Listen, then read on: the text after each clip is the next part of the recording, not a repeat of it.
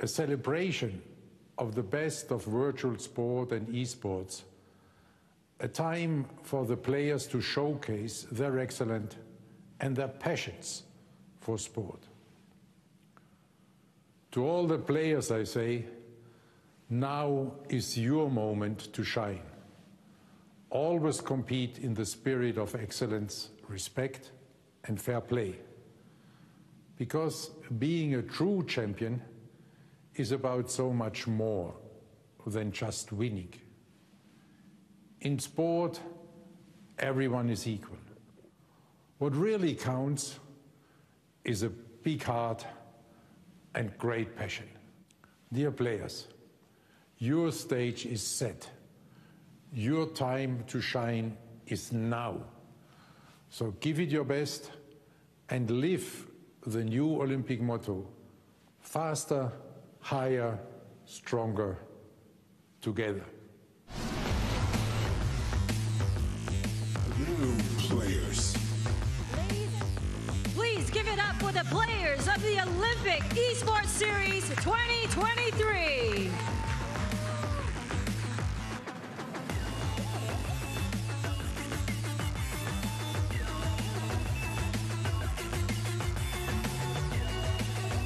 A very good evening to all. I am pleased to be joining everyone virtually today at the opening ceremony of the inaugural Olympic Esports Week.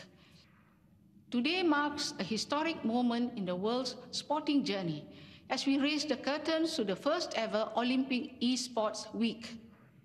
This event bears testament to Singapore's unwavering support to the Olympic movement and the universal values of sports that it stands for.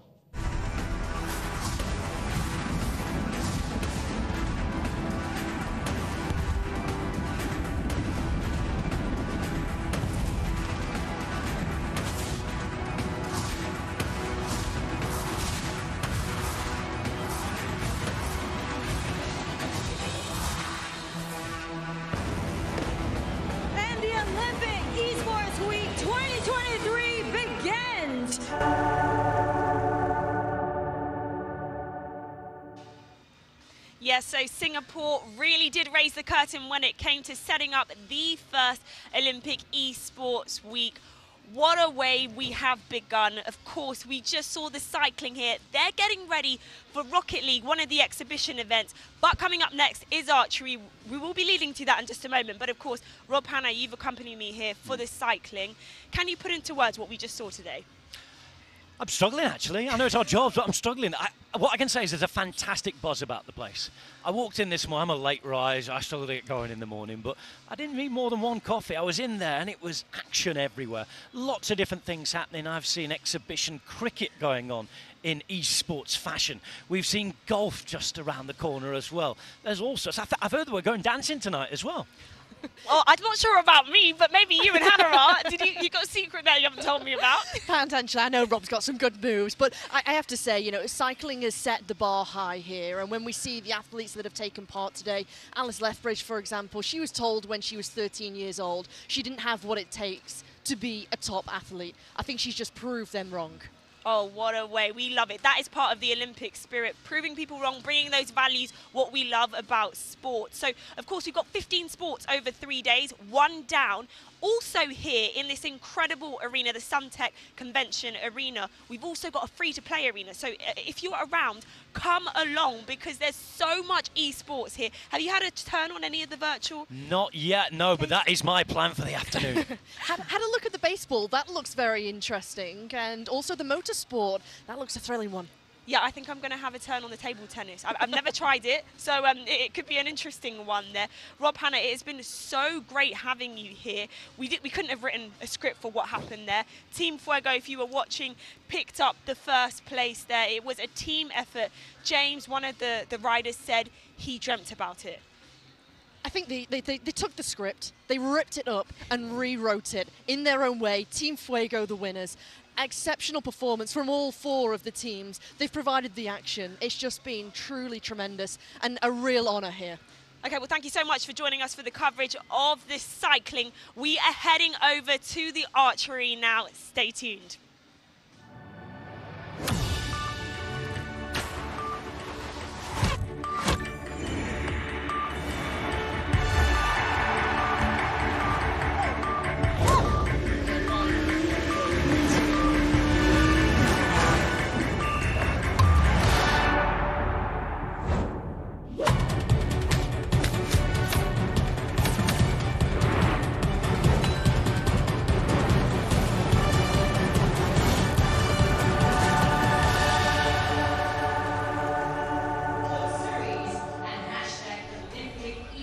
welcome to the beautiful Singapore, the home of the Olympic Esports Week 2023, as we have a look at some awesome shots of the Gardens by the Bay. My favorite spot in Singapore. Was there the other day enjoying that. That's actually a flower forest.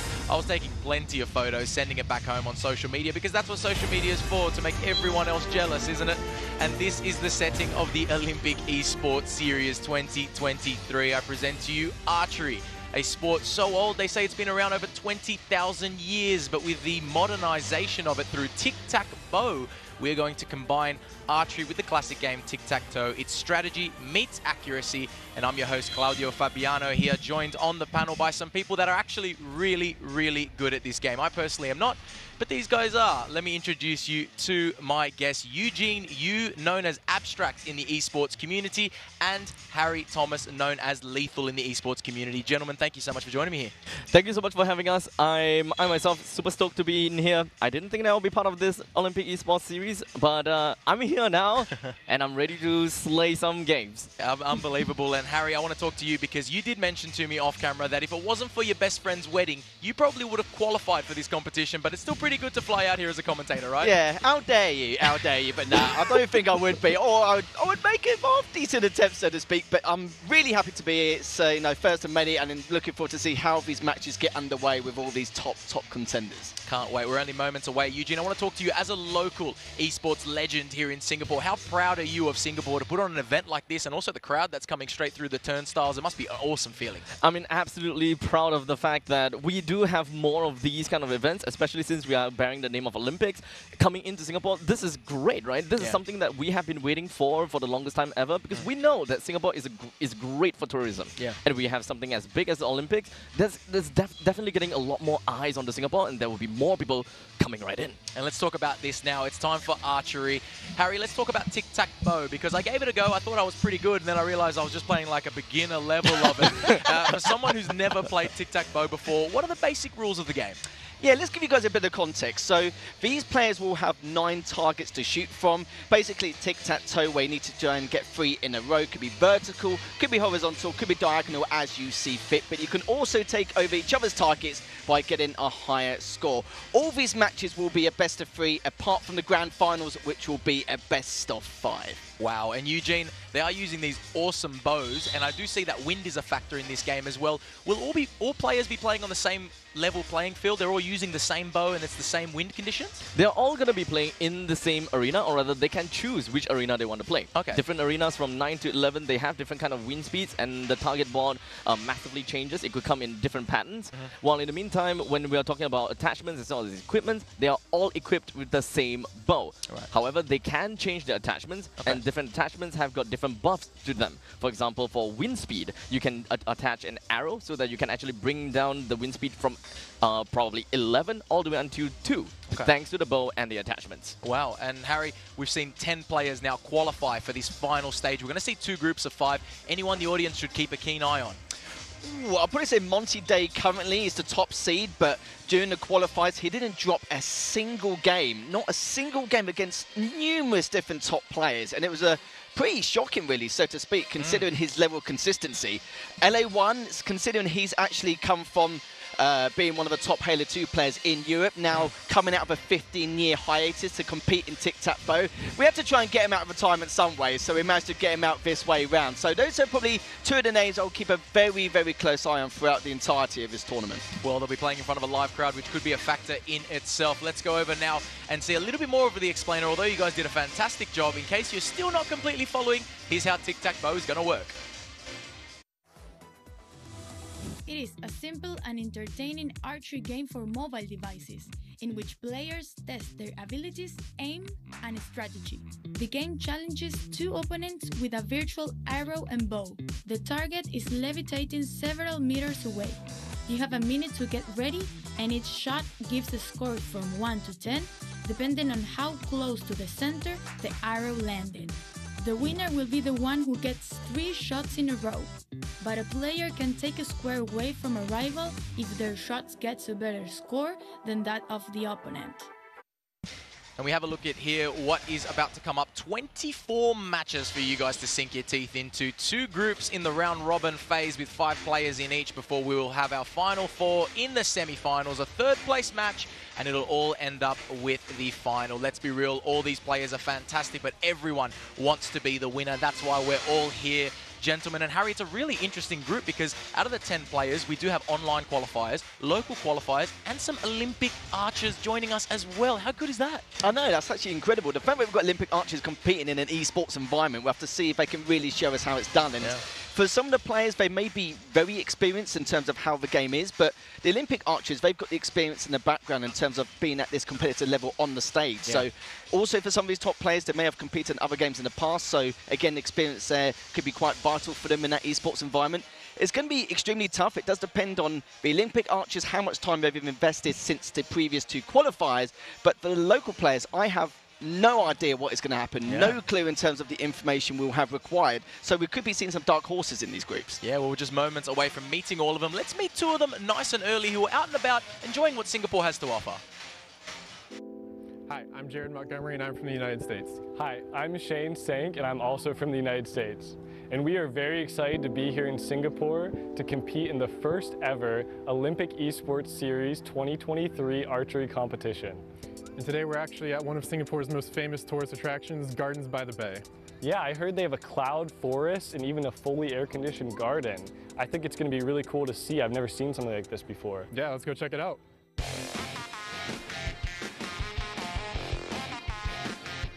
It began like beginning of March when the Olympics announced the Esports series, and it was brand new and nobody was good at it yet, so I thought I could do that. I got my first handheld device and I instantly knew that I would be good. Started playing it a lot and just got to the top of the leaderboard and stayed that way for a good while, and then made it to the qualifiers and made it through. Started playing it, became the best. I just kind of steamrolled everybody and made my way here. Do your best dinosaur impression. I'm extinct, I can't do that.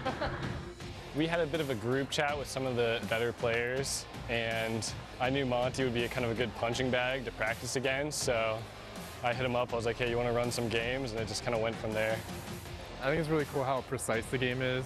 There's a lot of games that's more reaction time based and, you know, strategy. This one has some strategy, but it's really just how precise you are on the phone, and that takes it to a whole different level. I think the most challenging part is probably not shooting bad shots.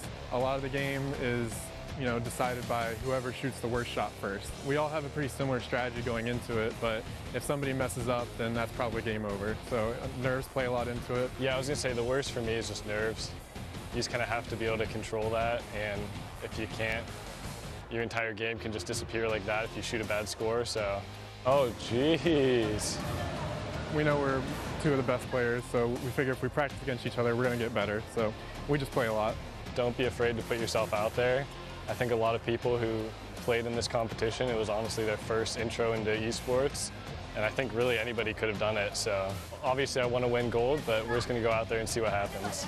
My goal is to take home the gold. Well, everyone's goal is to win it all, isn't it, Eugene? What would you say to these players as some final words about playing in front of a live crowd?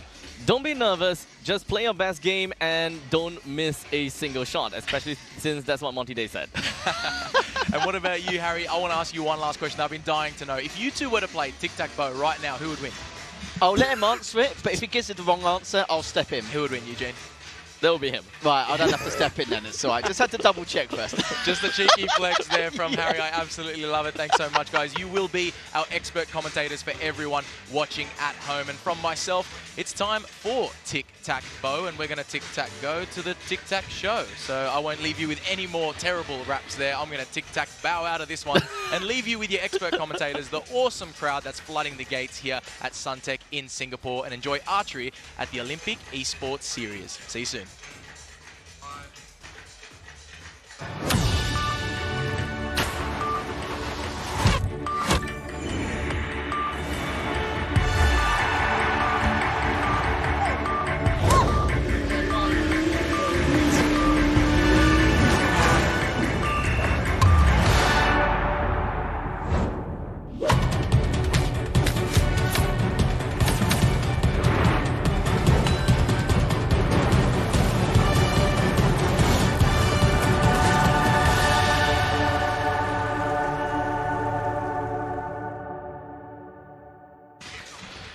All right, ladies and gentlemen, welcome to the 2023 Olympic Esports Series for Archery.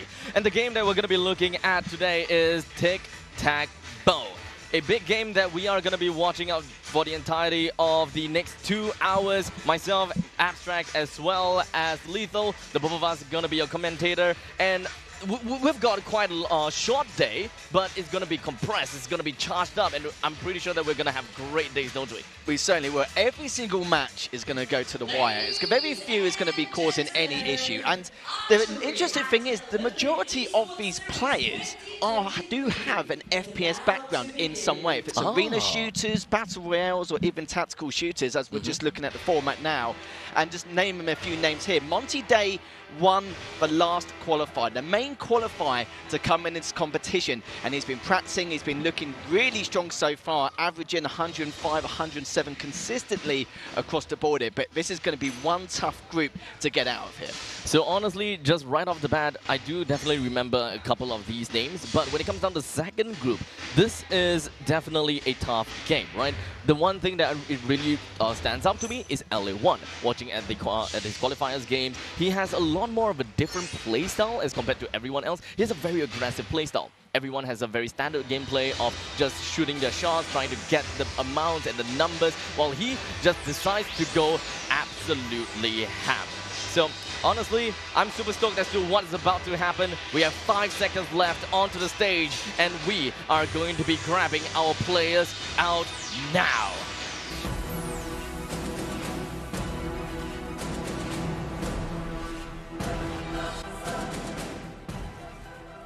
Give it up for our players!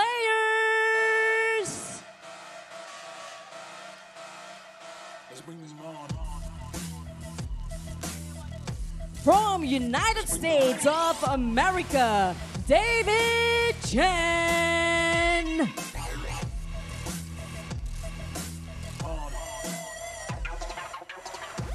From Singapore, Aiden Wong.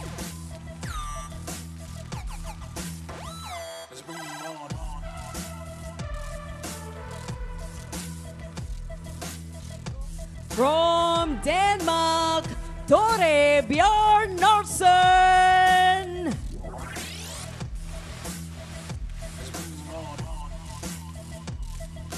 From Japan, Kyotsuki Takebayashi.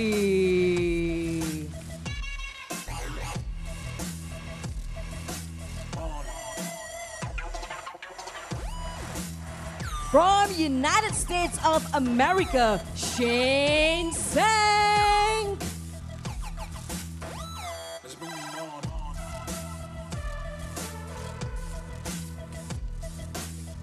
From Great Britain, Mark Thurston.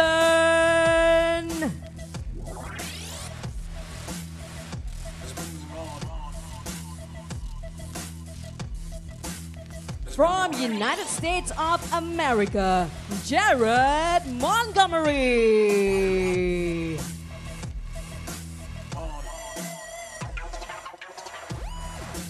From the Netherlands, Yuri De Boer.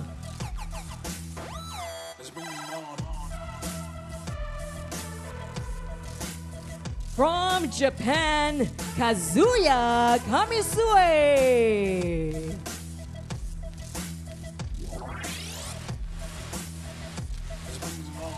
And from Singapore, Jayan Xiao.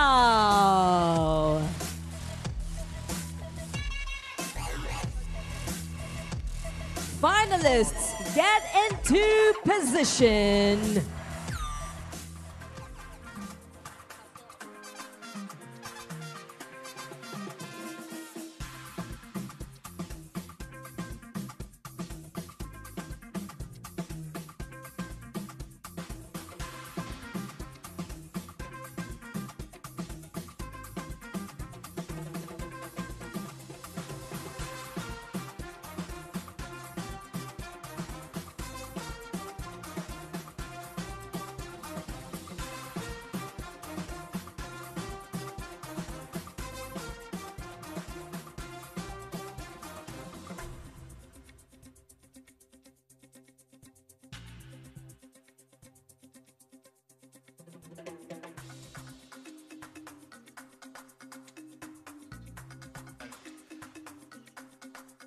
All right, ladies and gentlemen, we are about to start off with the group stage round number 1.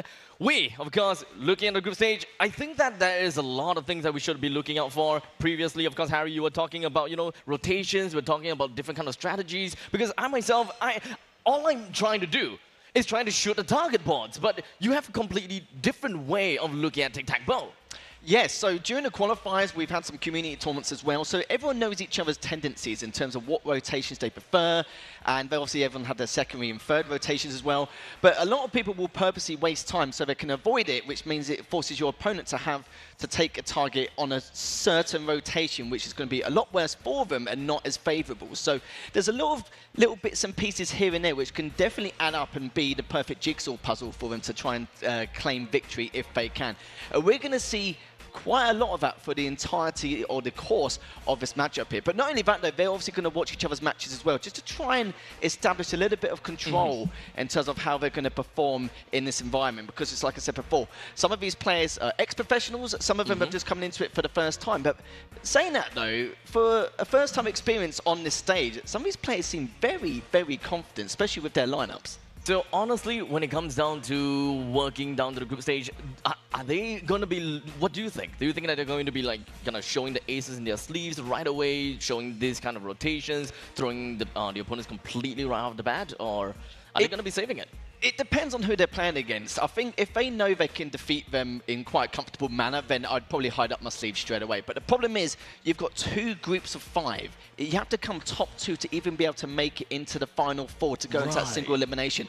If it was like top 3 or top 4 in this group, then yeah, I would save everything until the final moments. But because it's top 2, you need to try and get out of the way now before you may make a mishap, or you could create a tiebreaker situation by accident. Because of course you need to go at least 4-0 or 3-1 in order to qualify. Of course, you could go 2-2 as well, depending on the circumstances of the head-to-head percentage, and if anyone else has gone 2-2 as well. But you do not want to put yourself in that situation. You need to absolutely avoid that like the plague. So I'm pretty sure against some of these local talent as well from Singapore, we don't really have a huge amount of information from them. Yes, we have it on the other 8 players, but the other 2, absolutely no clue. So this could be seen a diamond in the rough, a dark horse, so to speak, or the complete opposite end of the spectrum. So I'm very curious to see how they're going to evolve during the course of this event. A little bit of a missing pieces of the puzzle, right? We have a very good idea how many of these players play. We've seen the qualifiers games. Well, in the meantime, one thing that we're looking out for is Makasu, right? Makasu is going to be fighting against, playing against Spring. And Spring has put up quite a bit of a name throughout and worldwide, if I gotta have to say. As someone who's still relatively new to tic-tac-toe, I already know what this guy is capable of. It's a bit of a worry as well. I was watching out back to see how some of his players were performing, and I was watching Mekasu against Zhu Senpai earlier, and he was just hitting 107s for days like it is day job. It was actually ridiculous what he was averaging across the board. And Spain is probably thinking, I wish you didn't say that, mate, but I'm sorry, but that's what I witnessed. That was just the 1 or 2 games I witnessed earlier on, but Mekasu was looking really good, like very, very solid. And I think there's going to be a few shots here and there which he's going to have to risk in order to keep himself in this. But remember though, Spring has also got a very high level of consistency across the board. Right. And with one of his teammates in Monty Day who can establish a lot of strategy and tactical control, there might be a way for him to be able to take down Mekasu here. Consistency. That's what we're looking for, right? When it comes down to that conversation between Spring as well as Monty Day in the short little video, did he talk about the fact that consistency is one of the most important things when it comes down to tic-tac-toe? Everyone is just waiting for that one moment when that one player screws up. Yeah, and I think with tic-tac-toe in general, it's whoever makes that first initial bad shot going to cost them the entirety of that round, especially if you're going second in this matchup in terms of coin flip. It's going to be a really rough road for them, and they know they're going to have to try and overtake one of their opponents at target, so probably at least a bare minimum 105 or 107. It's going to be extremely difficult task. It's going to be a tall order in itself, but I think a lot of these players will be capable. They've had a good warm-up session earlier on. They managed to get used to the devices and be able to actually establish a little bit of familiarity to a certain degree, and that's one of the players there, Monty Day, one of the favourites in this competition and one of the highest seeded players here as well, also winning the qualifiers not too long ago. So it's going to be an extremely tough ask for some of his players, but it's like I said before, you've also mentioned a player like LA1 where he's been known 15 years ago as a player who's very good at adapting to a certain situation, and he also learns extremely quickly as well. It's weird style from LA1 where he's very patient with his shots, but the shots he takes, he tries to throw his opponent off to many different levels, and it's a real pain, because I remember 1v1ing him back a day on a previous FPS title, and he can be a real nuisance. I always feel like my aim skill's better, but his strategical factors in so many different ways in terms of how he adapts, I just need to be extremely careful of, and hopefully that's some good advice for everyone else hearing that earlier. But yeah, we will get underway shortly, but yeah, this will be a good indicator to see how these players are going to perform. They need to get out the gate strong because they need that high morale boost to get into that top 2. And the fact they've got to get top 2 in a group of 5, it's going to be very tough for every single one of these players. And I wouldn't be surprised if we saw a tiebreaker through one of these groups before we head into the single elimination side in the top 4. Yep, speaking of adaptability, although we're not watching LA1 play just yet, but I really want to touch on this topic, because we had this conversation before. I was telling you about the fact that, you know, look, LA1, he's a very aggressive player. He's a risk taker, and I absolutely love the fact that he's just breaking the norms. While you, on the other hand, said that that's not his typical play style. So is it just his, you know, kind of adaptability coming in based on what he has seen so far in the qualifiers, you think? Yeah, sometimes he's aggressive, sometimes he's not. It depends on the rotations he gets and the lineups he has to get as well. So there might be matches where I've witnessed where he's very, very patient because he's getting the rotations he requires. And then you've probably witnessed some matches where he's been very aggressive. That's why we both had completely different takes on the matter, because it just depends on what hand his opponent is going to force him on in terms of what rotation and what arena it's going to be on. So I'm very curious to see how he's going to perform later on. He did come second in the competition. He fought all his way through the losers bracket. He came through the losers bracket early in the qualifiers, and it was just created this fabulous Cinderella story up to the top 2, which is just unreal. With Monty Day, of course he does. How dare you, defeating him 3-2 in the grand final. That would have been absolute madness if LA1 actually managed to progress all the way through. But some of these Japanese players, man, you know, with Zo Senpai and Mekasu, they're looking much stronger than what we witnessed in these qualifiers. Oh, really? So I think they've had a bit of a grind leading up to this moment. They did? Yeah, I think so. I'm looking forward to see what they have got in store for us. Now, I want... okay, so right before we jump into the game, we know that, you know, when it comes down to the point system, when we are looking at the target board, is all the way from 0, climbing all the way up to 100, and perhaps, sorry, even 110. So, putting aside sub 100, what is considered as a bad shot? Ooh, I would probably say anything below 105, in my opinion. I think like 105 is like a...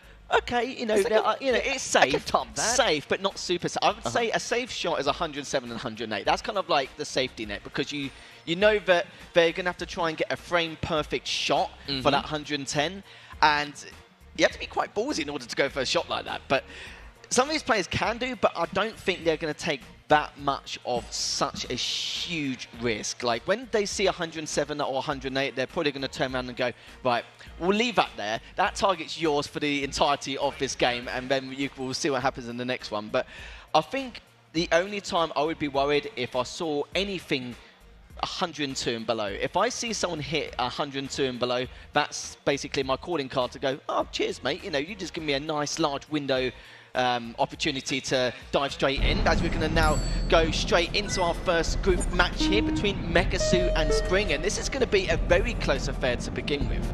With Spring starting things out, it is of course expected based on, you know, kind of the strategies that the first player would always want to gun for the center. Now, of course, you know, putting aside the common sense rule whereby you want the center is where things are. Okay, great start for Spring, but center is where you want to start because it gets you everywhere. It certainly does. And to start things off in the centre with 109, that's a blinding start here. 103s. Can you see what I mean, though, with the point system? Like 102, 103, they know that it's not a safe enough target to go for. And actually gets a 99 here. So that's going to give Mekasu a huge opportunity to get back in this. I absolutely love how we have the player camera. We can actually look at their reactions real time. So Mekasu, he was really disappointed with his 103, and I'm pretty sure that he will want to bolster and strengthen that part of the board, because once Spring takes over that board, I think it's definitely going to start to get a little bit tougher for him.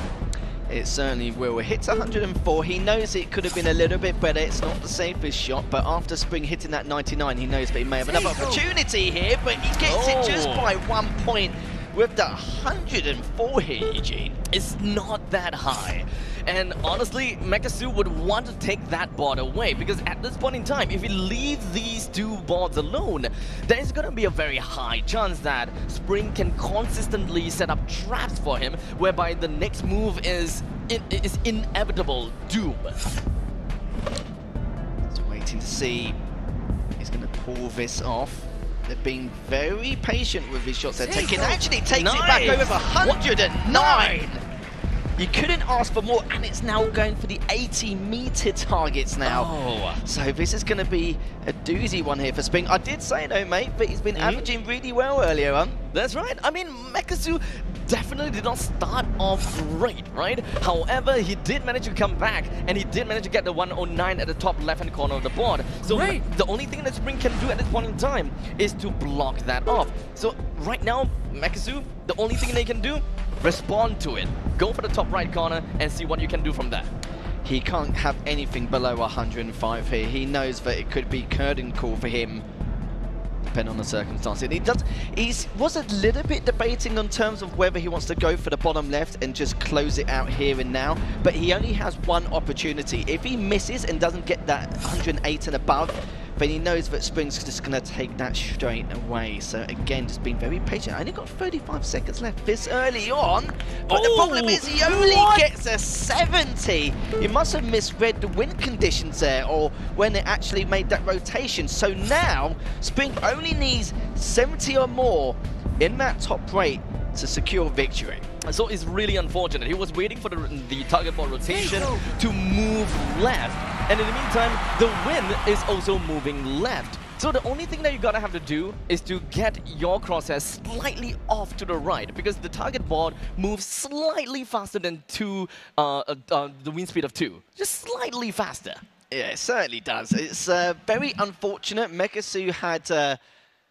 I wouldn't say a slow, but it wasn't bad. Like 103 to start things off, just to get yourself into it. But the fact that he retook it with 109 was remarkable, and I was like, oh, okay, the momentum's building now. Morale's looking very, very good. But that 70, I think that only occurred due to the fact that he had it lined up for the previous rotation, but then it rotated straight afterwards. So that's why he got the 70. And I've seen it happen to a lot of players, and it can be very frustrating. But it would not surprise me if he did come back in this match. Remember, guys, it is a best-of-3. All matches are going to be a best-of-3, apart from the grand final, which is a best-of-5. But I assume we will see a lot more from Mekasu here. Just, I don't think it was more based on lineups of those 80-meter targets. I think it was just due to the fact that the rotation moved just as he took that shot. It is unfortunate. You can't take too long once the your desired rotation comes in, right? The longer that you take, the higher risk there will be. And of course, we're talking about margin of error, right? We are only humans. We are not robots. We gotta have to look out for the best way to minimize the margin of error, and that is to really recognize the pattern as to when your rotation starts. And once that gets started, you might want to release that bow as soon as you can. Yeah, completely understandable. I kind of feel like once the rotation is kind of like 80–90% away from then go into a different rotation, that's when I kind of just leave it alone and just be a little bit more patient. But they were being patient enough as it is. They were only halfway through that game, and it was still around the 30 seconds left for Mekasu. So already Spring starting off with 106 here, which is a good start from him, bang on into the center.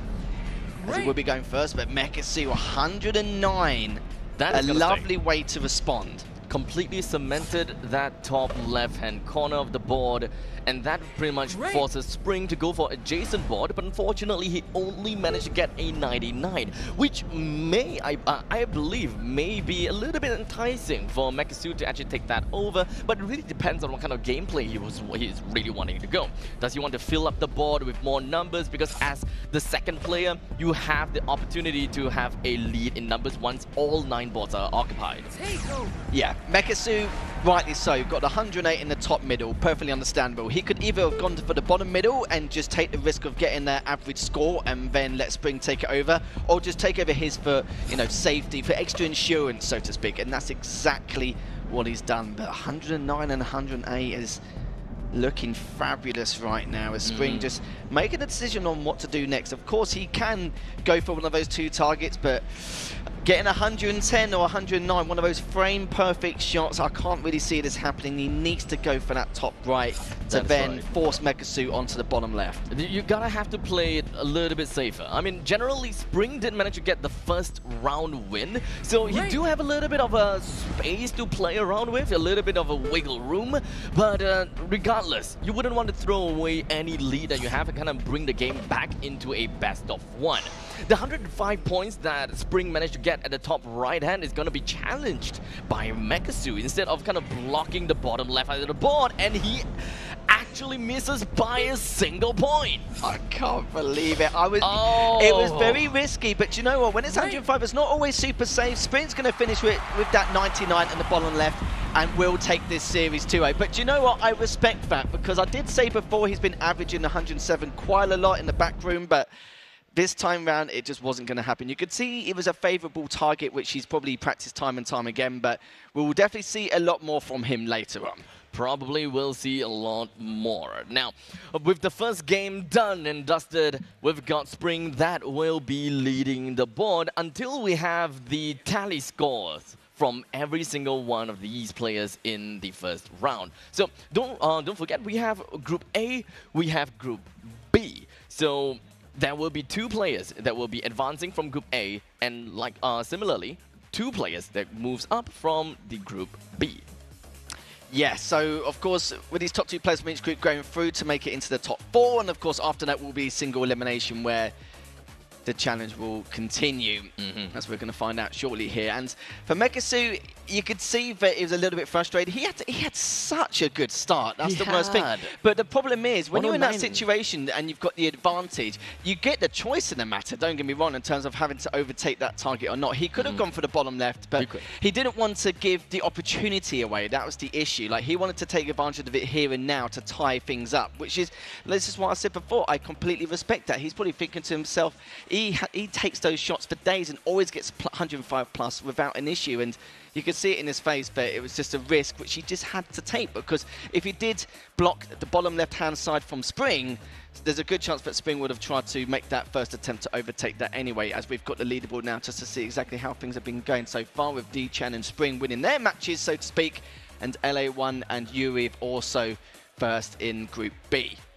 So looking pretty promising so far. I think that the whoever that have won is not too surprising. We've seen the power and the prowess of D-Chan, Spring, LA1, and Yuri. So them leading the charts is definitely not something that is unheard of. However, going down to anyone else, that's going to be the question. The thing is, in Group A, Monty Day have yet to play. So looking at D-Chan, Spring, and Monty Day, the 3 of them is going to be my top 3 in Group A. But unfortunately, one of them will have to bow out. I know, it's a real shame. We want to see all of these guys play for 12 hours throughout the entirety of this tournament. But yeah, we have to kick 1 out or 3 out in each of these groups, so to speak. So yeah, it's going to be very interesting to witness how they perform on stage later on. But Mekasu doesn't need to worry too much. I still feel like he could easily come back in this competition. Spring is probably one of the favourites to come out of that group. So shame he has lost against him, but whoever else is going to be next, he needs to defeat them. If he doesn't, then there's going to be some issues. If he does, he could potentially force a 2-2 tiebreaker, which would not surprise me at all in the slightest. And of course, if that does happen, we'll probably be sitting here waiting for the admins to confirm who will go through, and it's going to be a close one, I'm sure, as we're now going to find out our next matchup very soon. And I think it is a nice way to start things off here, to get some of the top dogs in our first match straight away. And you can see there was a little bit of nerves, a couple of 99s here and there, but it's just one of those things. D-Chan just showing off a little bit there. But we're going to see D-Chan versus Monty. Oh. And we've talked a lot about Monty earlier on, and pretty much an android at this game with some of the lineups and some of the things he can do here. But D-Chan is no walkover, no slouch at all in the slightest there, Eugene. They are both no strangers to all the players in Tic-Tac-Bow. In fact, they are not strangers to everyone here on the venue. You're gonna have to expect big games coming in from these two. So far, when it comes down to game number 1, we haven't yet seen a full 9-bot take. We haven't seen a lot of aggressive takeovers per se. Round 1, yes, there were a couple of takeovers until the point where the bot actually went over to 80 meters. But I'm pretty sure Monty Day versus D-Chan, we have two very similar game styles, I gotta have to say. D-Chan himself is a very passive player, and naturally, from what I remember, even if there is a 103 on the board before in the qualifiers, he don't necessarily challenge it. He's a very safe player. He just wants to fill up the board and then eventually take the chance and take the time to really evaluate out of all these 9 boards, which one is the most vulnerable one.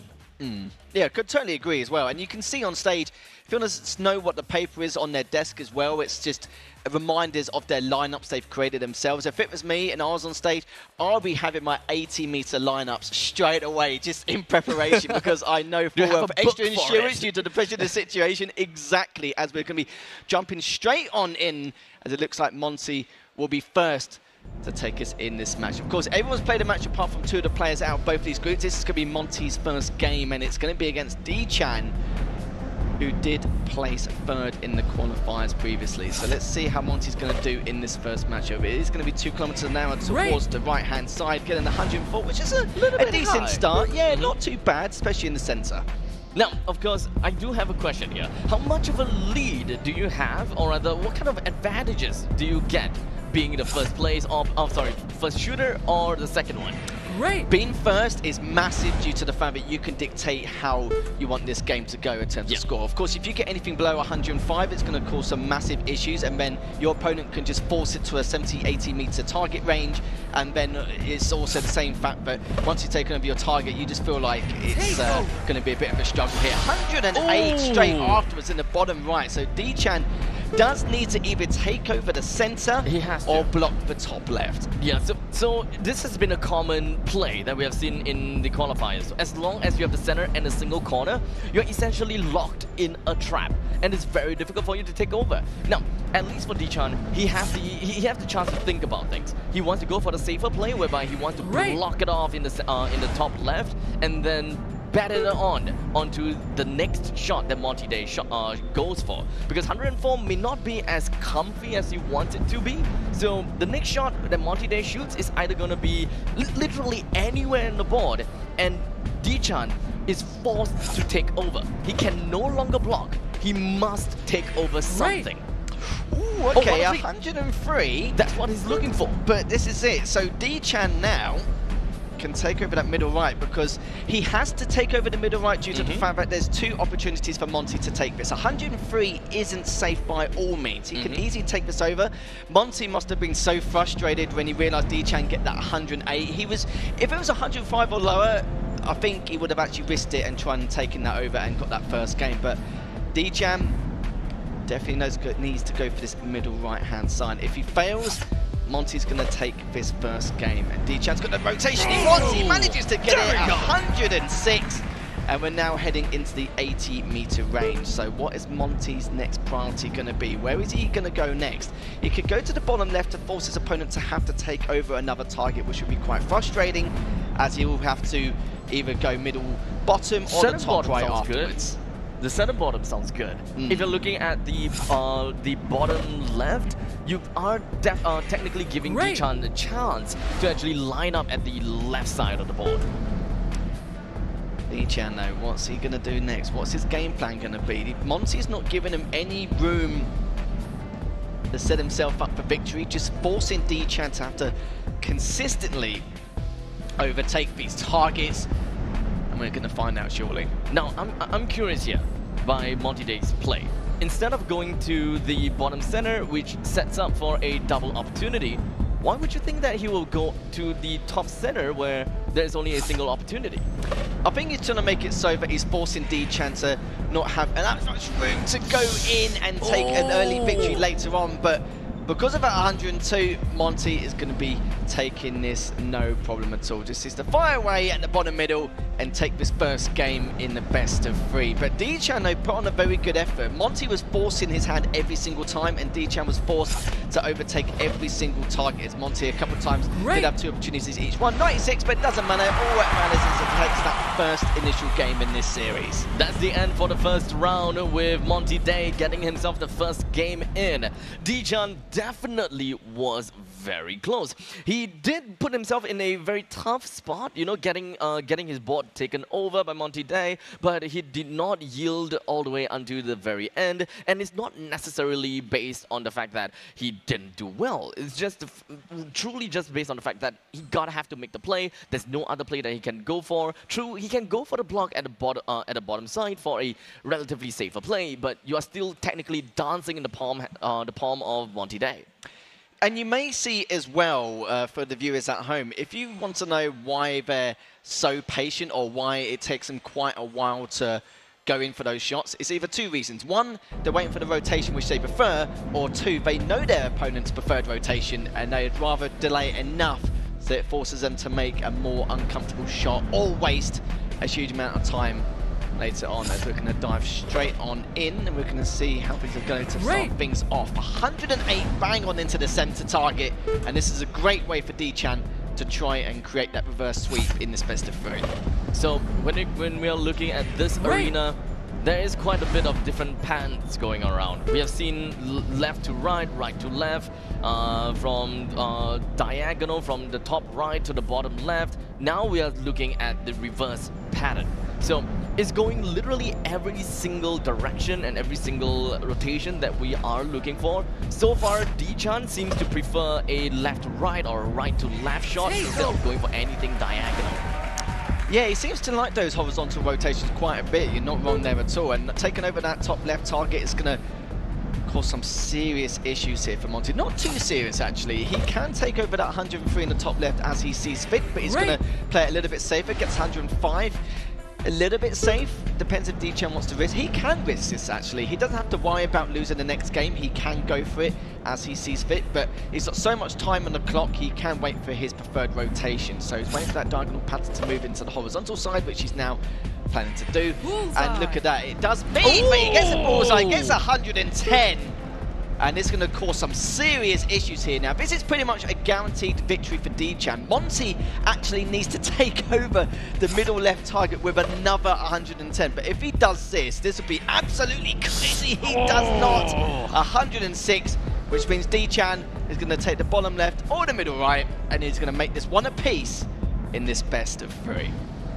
It is unfortunate for Monty Day, but we are now down to the wire. 1-1, and anyone could walk away with this. But D-Chan, we gotta have to give it to him. 110, right when he really needed it. Yeah, getting that frame perfect 110 is not easy. To be fair, getting anything over 100 isn't easy, shape or form. These guys are just so good they make it look easy. That's the difference here. But getting that first initial 110 in the middle left, he guaranteed that game. That's why he was so relieved afterwards, because he was like, right, I've got this now. Unless he gets another 110, which would just have been ridiculous. But he had no choice. He had to. Doesn't matter. He couldn't go for any other targets because it would have been a guaranteed loss. Exactly. And the fact that he was being a lot more patient with his rotations as well massively benefited. And, you know, for Monty to be one of the favourites in the competition, it's now one apiece. Anything could go here. So, 1-1, we're down to a best-of-1 game. Both of these players are rating themselves, and they are technically teetering on a breaking point. They just need to make good shots all the way for this final round in order to get themselves a little bit more lead, at least for D-Chan. He will be able to get that huge lead of getting 2 wins, not a single losses just yet. And Monty Day, this being his very first game in this Olympic Esports series.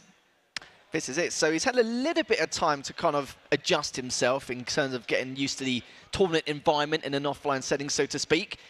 And you can see that's one of the players there, LA1, just looking feisty there, getting into this next game. Of course, all these players are playing their matchups as we speak.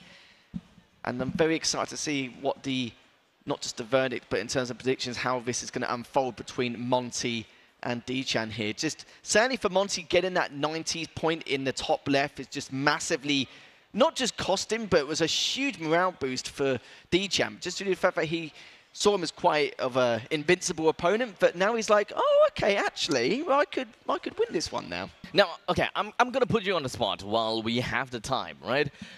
Who are the two players that you would want to see from these two groups?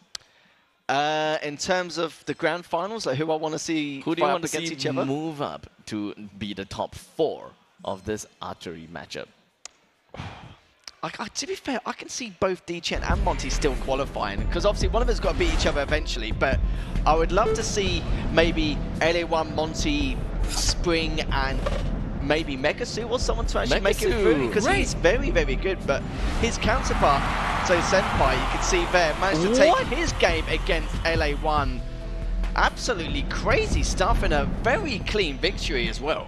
Technically, we didn't see the entirety of that match, but I think I have a very good idea what has happened, because we've seen this happening in the qualifiers game before.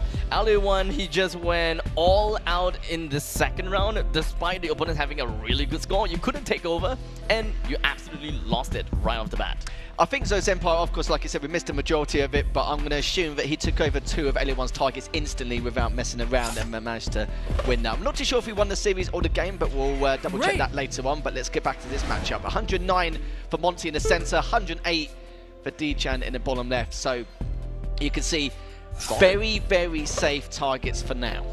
Both of these players have managed to get themselves very solid picks so far. And Monty Day, generally speaking, Monty Day as well as Dichan, they're constantly always wanting to go for the horizontal pickoffs. But I think that when it comes down to this arena, things are definitely going to be a tad bit different. Diagonals and verticals. Even right now, Dichan is actually going for diagonals and is not taking any time off at all. Okay, Monty's definitely not be going for that one, that's for sure. So what's his strategy going to be next? He's getting the rotation he requires. Can go for that bottom middle and gets 106. So the consistency in terms of averages now for both his players rising very high, averaging roughly 107, 108 across the board. And Dichan having his second bullseye help him.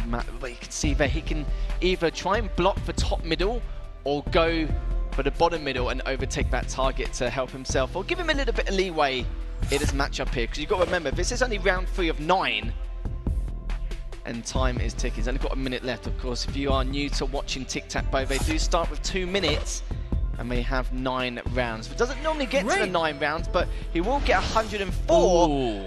And Monty, he can go for this risk. He will not be a unsecure shot, indeed. Yeah, there's no opportunities from the side of Dichan at this point in time. So unfortunately, Dichan took it. There's no risk in taking that shot.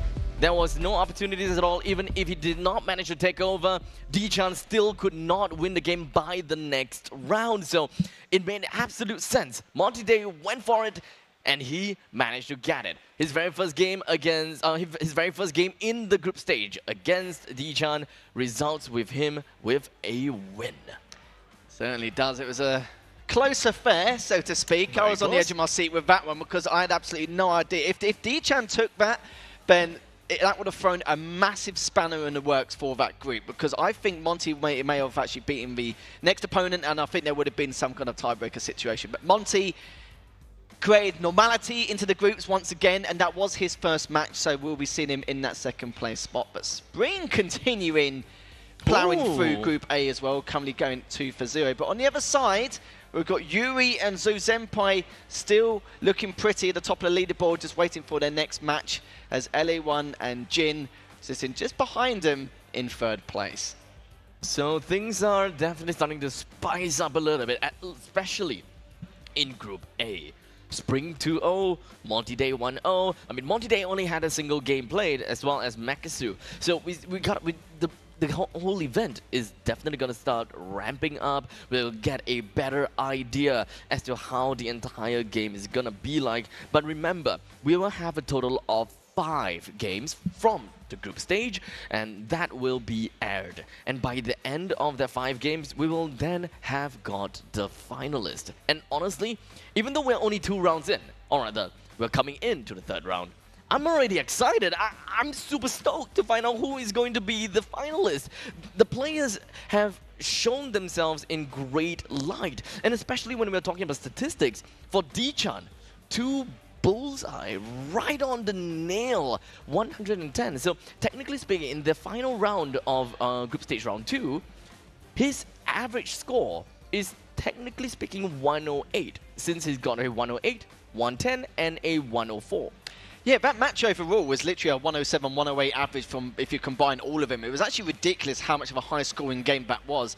And the fact that we get to watch Zosenpai versus Yuri, this is just going to be a matchup of mammoth proportions indeed. Zosenpai, he's been averaging 108 earlier in the back room, consistently, no matter what target it was. And I remember he was actually on his other phone whilst doing it at the same time, and I was like, my god, he is a man of many talents and jack of all trades. As Yuri here, you know, a very young player.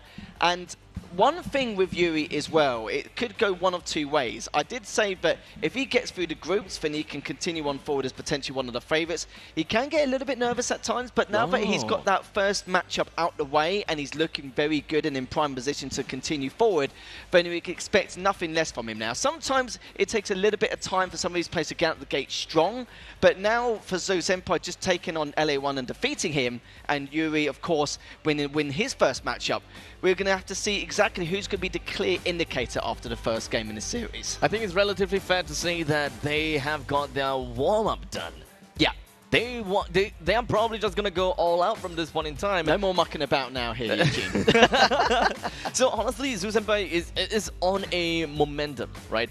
Beating LA1. I think that is a very big hit to LA1, and on the other hand, it's going to be a great momentum shift for Zosenpai. Whatever they want to play from this point onwards, they have got their game plan on. Do you have any information as to what kind of rotations Zosenpai as well as Yuri usually go for?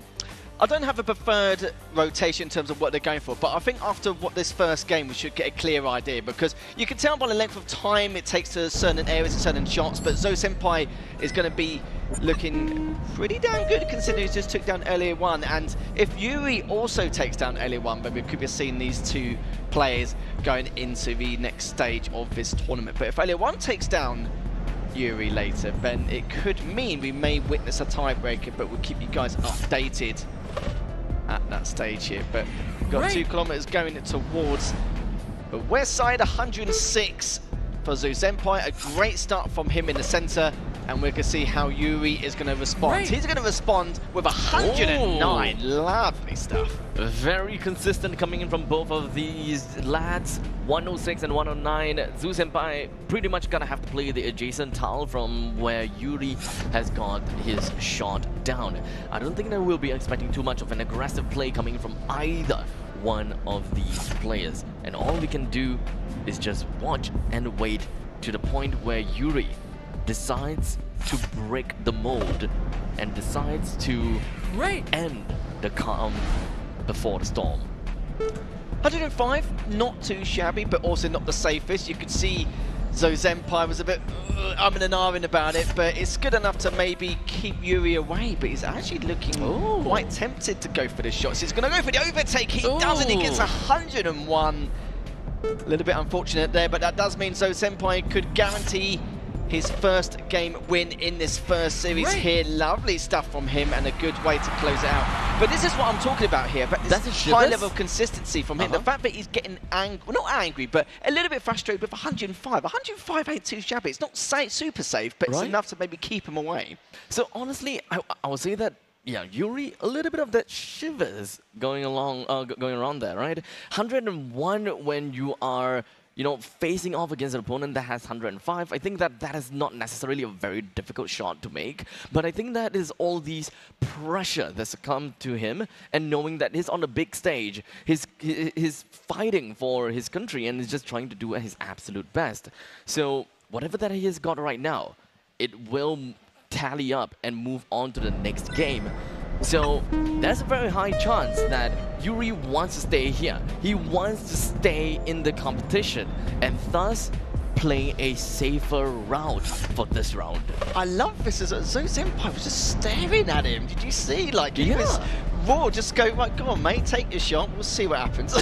Literally incredible. 108, this is a great start here from Yuri. And Zo Senpai, you know, when he was just looking at him, just playing the mental game here. I like it. As he's going for the top left now, looking to go east 2 kilometers, but he responds with 108 himself, and he's going, your move, mate. Zo Senpai is really putting up quite an aura over here. If Yuri even knows what's going on to his other side, just all he need to do is turn his head. And I think that that will be the mental game between Zo Senpai and Yuri. Oh, look at this, 108 beautiful. Again, isn't it? Yeah, that's back beautiful. And forth, and he can't take the risk to take that over or to try and get a frame-perfect shot with a 109 or 10, but rightly so, Yuri is going to go for the middle right, 103. Oh, that's going to be a window of opportunity here for Yuri to take this middle right spot. He tried to take 105 earlier, so I'm sure he's going to try and go for this one anyway. Even if he fails, he's still got another opportunity later, so he's going to try and grab this if he can, making it to go to the horizontal side on the right. Gets it, manages to take over 107. 208 and 107, again, can't complain there, looking much, much better from what we saw compared to that first game. Definitely a lot better, 108 and 108. Unfortunately for Zo Senpai, he's the one that made the shot that did not quite work out for him, right? So ultimately, we've got Yuri climbing himself back on track. But, you know, I still think that the mental game is still very evident here. Yuri, you know, all these small little body language means a lot. Yuri has always shifted his gaze away from Zo Senpai, if you realize. He would never really just look at Zo Senpai while Zo Senpai is just standing up tall, just staring right at him. Well, just to give you a little bit of history as well with Zo Senpai, he's actually in challenges in the league scene for 10 years. So he is no stranger to any kind of competitive competition. Not too sure in terms of a stage and tournament environment, but he seems very calm, cool and collected, and doesn't really seem to be fazed by the crowd, the environment itself, anything like that. He seems pretty chill, but maybe too chill considering what we just witnessed there with Yuri just smashing it out with those 208s and 107. So he needs to be on his toes here. And this coin flip for this game number 3 is going to be super crucial, because if you do have to go second, it's just a game of not having any opportunities, having to take over my opponent's target each and every single time. You don't want to be on that spot, because at some stage, if they do keep hitting these 107s and above on average, it's going to get even harder and harder. Then you may at some point have to go for that frame perfect shot of 109 or 10, and that's when it could be the curtain call for that person going second and losing out on the series. As we are about to move on to game number 3 of this round, we are going to be looking at Yuri that starts this first. And so far, the player that starts first is the one that has been winning statistically. So just right off the bat, I think that we do have that tie that kind of shifted towards Yuri just by a tad little bit, unless we're looking at a bad shot from either one of them. He's getting ready for his horizontal rotation. That's good. Will he be able to get it? Gets 107. People are probably thinking why Yuri's shaking his head a little bit. Sometimes those horizontal targets can be a little bit easy for you to grab, because of course with the winds going 2 kilometers to the west, you just need to aim it just a tiny bit onto the left-hand side into the middle to guarantee that 109, 110. But because he only got a 107, it shouldn't really affect him later on, hopefully. But Senpai responds with 108 in the top left. This is like a game of chess. When you are on a timer, in the initial start of the timer, you can take your time. You can take your time and slowly play the game. But once you are starting to lose out on the time, you can no longer really play on these rotations. So even if you are really good on these specific rotations, be it the horizontal, diagonals, or vertical ones, you still gotta have to practice yourself and practice more on the other rotations. In the very event that you're running out of time, you gotta have to make a shot no matter what. So Yuri leaves a small opening there with 105 on the middle left.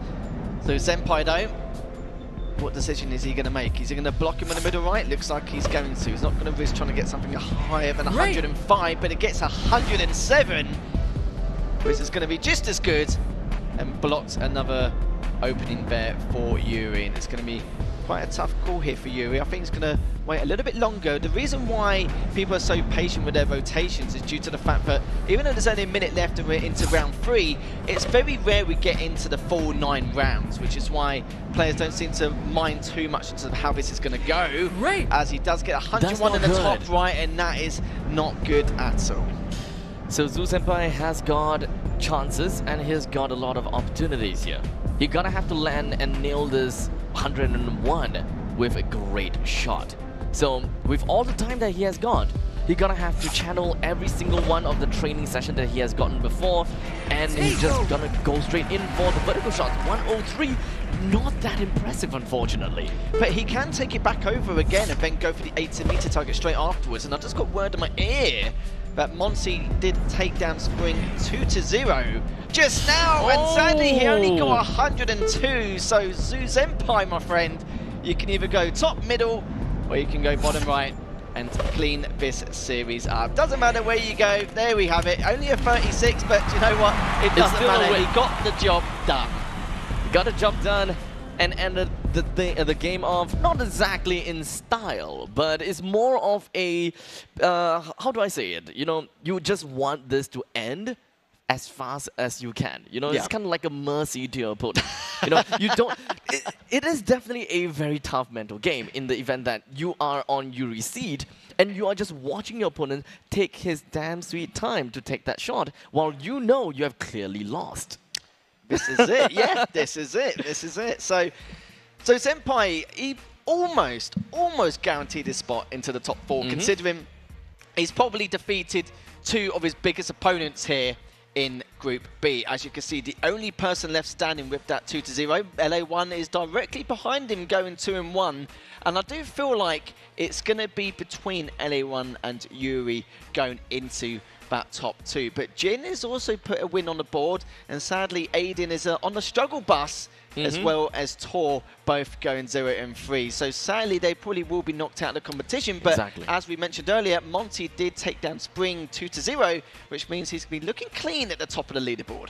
So we know for sure that Tor and as well as Aiden, they can't move up anymore. Well, there are still a lot of different kind of chances by these other players. We could still see a little bit of a shift, but one thing's for sure, whichever player have managed to get themselves 2 wins, they are on a lead, and all they got to do is probably just get 1 more game in, and they pretty much has beaten more than half of the current groups.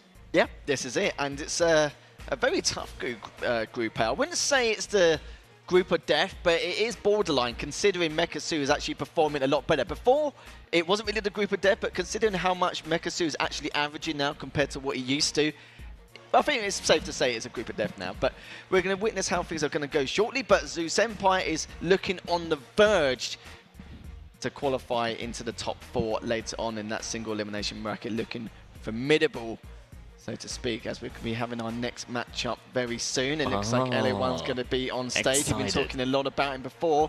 If you guys don't know, LA1 is having a comeback after a 15-year hiatus from the Halo 2 European scene, and has come back for the tic-tac-toe esports world against Yuri. And this is the matchup I kind of feel like is make or break between the two. Whoever loses this matchup isn't going to be going through into the next stage of the single elimination bracket. That's my prediction anyway. Oh, really? Yeah. Okay, so LA1 versus Yuri.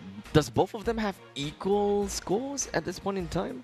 Well, I haven't seen LA1 play a huge amount so far in this tournament. This is actually going to be the first time we've witnessed him here, but back in warm-up, he was looking pretty good so far out back, and he seemed to be averaging quite well against Monty, but Yuri's also been looking very good as well. You saw V, he's had moments of greatness, and just with tic-tac-bow, one bad shot can literally cost you the entirety of his game, and you saw that a couple of times. Not in the last matchup, but just throughout the day so far. So this is going to be LA1's first time on the main stage here against Yuri. Yuri just came off the main stage, so he's like, oh, you shouldn't have even moved me back in the first place. I might as well just stood here at this point and waited for my next opponent. But I do feel like for these two players, they both lost against those Senpai, so first is out of the question. But whoever wins this, I feel personally, will make it into the next stage of the tournament so far. So right off the bat, with Yuri starting off first, LA1, this guy, he naturally would want to contest as much as can. 103. Okay, so this is gonna be a fun game. We will always try to predict if whether LA1 is taking over or playing it safe. I'm guessing take over. I would. I think I would as well. If I got the right rotation, I would definitely take over that for days. And do you know what? Yuri's probably going to be thinking that soon. But just needs to be patient. He's just checking his lineups just to confirm what he would like to do. And he manages to get it. It's not super clean, but 105 should be enough. And we'll have to see if LA1's going to try and take it back over again, which we have seen in the past, or if he's going to go for a completely different route. So it seems like he's going to be a little bit patient, wait for the rotation he requires, and then try and go for another target. What I would expect LA1 would to do, or rather both of these players to do, I'm expecting that Yuri will play it safe, hit over to the corner and do whatever that he can. While LA1, once he notices that the corner is not that strengthened, if it's anything below 106, that will be a takeover. As such, LA1 will be pushing Yuri into an 80 meters shot, and that shot will be proved to be difficult. Beautiful, 108 there from LA1, now pushing back to 80 meters. Looking very, very good, but I feel like Yuri now, he can either go for the top left or maybe recommend taking over back the center and then bring the targets back to 70 meters. We're going to see what he's going to do here. Looks like he's going to play it safe and go for the top left-hand side. He needs really bare minimum 105, considering how LA1's been playing throughout this first game, just consistently taking things over back and forth for these targets and just being an absolute nuisance and was wasting so much time for Yuri here. He's only got 50 seconds left, so could be going into the long game here depending on what this point is going to be on this top left target, but he's going to see if he can try and grab at least 105 or more if he can. But if not, Eugene, it looks like it could be LA1's win, and he only gets a 79. Surely that's going to be a first game win for LA1. It's for sure the weakness of Yuri to try to hit a 80-meter shot. In the meantime, LA1 took no time at all to line that shot up. And what was that, 109? Was that? Yeah. This guy is looking good. He's looking very good. And the kind of gameplay that he shows us is the aggression that I want to look out for. To the point that I can think of, whenever we're looking at a play, just think of the riskiest, most aggressive play and throw logic out of the window. That's LA1. LA1 is showing no fear. Just, it's kind of like a pride thing, like taking over your target. It's like, I'll just take it straight back at you. But yeah, sadly, that one moment for Yuri did cost him massively. It's like I said, one bad shot, one bad target, it can change everything, and we witness that each and every single time. This is the level of competition we're witnessing between all these players here. Exactly. As now we're going to try and witness whether Yuri can bring this back and tie this, because he needs victory, or there's a good chance that he may be out on this group stage. So, with LA1 starting the game off first, is going to accelerate how LA1 wants to play his aggressiveness. At least if Yuri starts first, LA1 gonna have to take over the middle, have to take over the corners as well. There's an additional round into it in order before he can lay that double opportunity trap onto his very unfortunate opponent. Yuri, though, it seems like he wants to play eye for an eye, tooth for a tooth. But unfortunately, that did not quite work out for him, and he pretty much dug himself into a hole here where LA1 can put one into the corner and put... Right. Oh, that's different. 107, so again, Yuri needs to block that top middle or try and take over that 106 in the center. It's a really tough call here because this is going to be make or break his tournament lifeline. He's actually going to try and approach the center, which is be interesting to see if he can make it happen. It's going to be a huge risk, but it will massively pay off and bring him back as much if he can, but he doesn't. He actually equals 106, which means LA1 is going to secure things in that top middle spot and win this series outright. So for Yuri now, even though he loses this matchup, you got to remember that he's going to have to hope that LA1 loses against one of the other players in his group. But nicely done there from LA1, 104 in the top middle, dominating stuff. There's a good chance we may be seeing him later on in the single elimination bracket. I gotta have to say it's relatively heartbreaking to see Yuri unable to take a single point away from LA1. I mean, understandably, when it comes down to these kind of risk factors that LA1 plays, you can either go really big and really just flat out win against LA1, or you just lose in the most impossible manner. So in both games, Yuri was on the shorter end of the stick, and he was proved to be hit by the latter rather than the former. As we're switching over to D-Chan versus Spring now, D-Chan currently in the lead. And then some people may have been saying this is actually the group of death in Group A. D-Chan manages to grab the center. And we're going to see what Spring can do here to try and bring this back. Is just waiting for the correct rotation. Great. Only hits at 97, and that is going to cost him. That will. 97. And D-Chan having the opportunity to take that over. I don't think that he will want to pass off the opportunity any time at all. With a 106 double opportunity for D-Chan in the next few rounds, and Spring, he gonna have to take over the 106. Or he would want to look at any other opportunities that he could drag out of D-Chan, because blocking this 1 point off, it could spiral out of control, because in the very event that Spring just doesn't hit a good shot there, D-Chan will just take it over, and that's a complete diagonal win for D-Chan with not a single red marker on the board. Again, trying to take over this top right.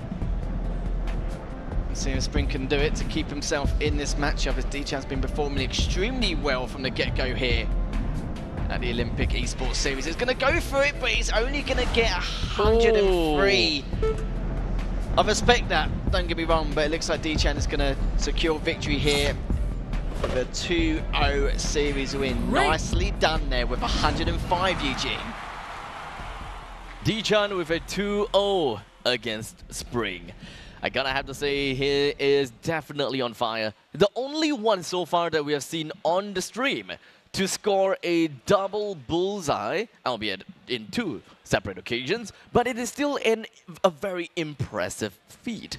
As such, this win should very well propel D-Chan all the way to the top of the board. I think it's fair to say that he has gotten, what, 3 games won or something along those lines? So he's on a very safe spot. Yeah. No, he certainly is indeed. I think Monty is probably in the safest spot, isn't he, at the moment, currently going 2 or 3-0 in his group. But on the other side of things, it's what I want to focus on as well. So Senpai looking like he should absolutely qualify from Group B. He hasn't lost a single series so far. But LA1's next biggest challenge was going to be Yuri, and he took him down. So that was one of his other main contenders which could push him out from the second place spot. So depending on how the other 2 players are going to perform against him, we'll have to see later on, as we're now going to get underway with stage round 5 very shortly here to see how things are going to unfold in this next matchup here. But Monty looking better and better as time has progressed. Sadly for Spring, losing to D-Chan earlier on, but D-Chan has massively improved from what we've witnessed compared to what we've seen the last couple of days in the practice area. And what you've got to remember is it's not always going to be all but lost for Spring, because you've got to remember he can also take down Mekasu. Mekasu could also take down D-Chan later. So this is what I mean by this kind of tiebreaker situation here, because there's some top dogs in that Group A, and it's very hard to decide how he's going to come out on top. But Monty's looking to be one of the favourites to get out of Group A. And these kind of games is what we're looking out for, where it comes down to kind of like a rock, paper, scissors matchup, right? You never really know if one player is really going to be dominating the board. There could be chance that that kind of margin of error that we're looking out for could ultimately be the downfall of one of these players. But let us take the time to take a look at the standings. We'll look at Group A first. With Monty Day, as you were talking about, he did manage to get himself a total of 3 wins with not a single loss as just yet, while Dichan in a 2-1 fashion. Spring with 2-2, and Mekasu with 1-2. Tori with a 0-3. So with all of that points in here, I think that is relatively safe to say that Group A, we have got our top 2 very close, unless, like you were saying, the rock, paper, scissors game starts.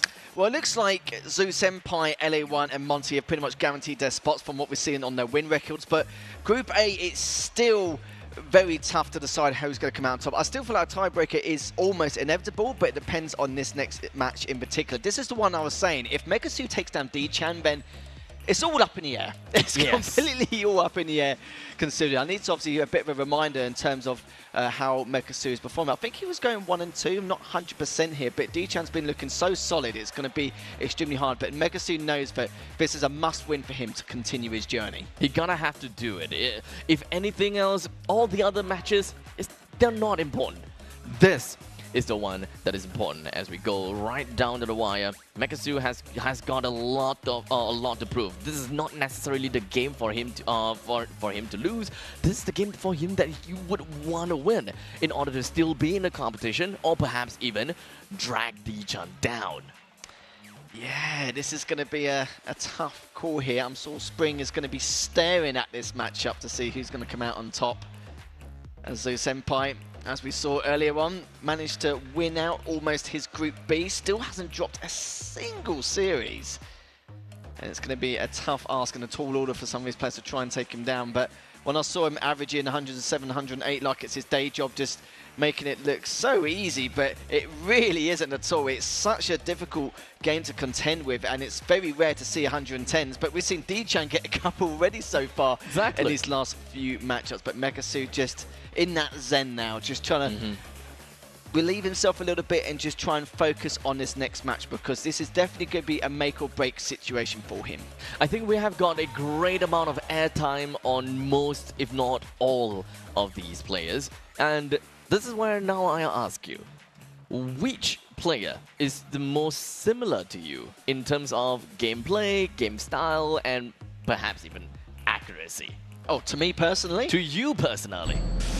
I'm not too sure. I can't say LA1 because I feel like I'm just very impatient with my shots and I'll just take it within like 2 seconds flat. A little bit similar to Mekasu, I'd say, from what I've witnessed so far, yeah. But it's weird because he changes his pace and his style and how he plays. I'm a very patient person, but in the back of my mind, I'm always worried if it goes to like round 7 or 8 where I don't really get the chance or the opportunity to be a little bit cool and collected with my shots. But at 98 from Dichan, not the best of starts, mind you, exactly. But remember though, that was his first shot, so, and obviously he's the person going first, so it's not a huge loss. But if he went second and got a 98, I'll be extremely worried for him. Yeah.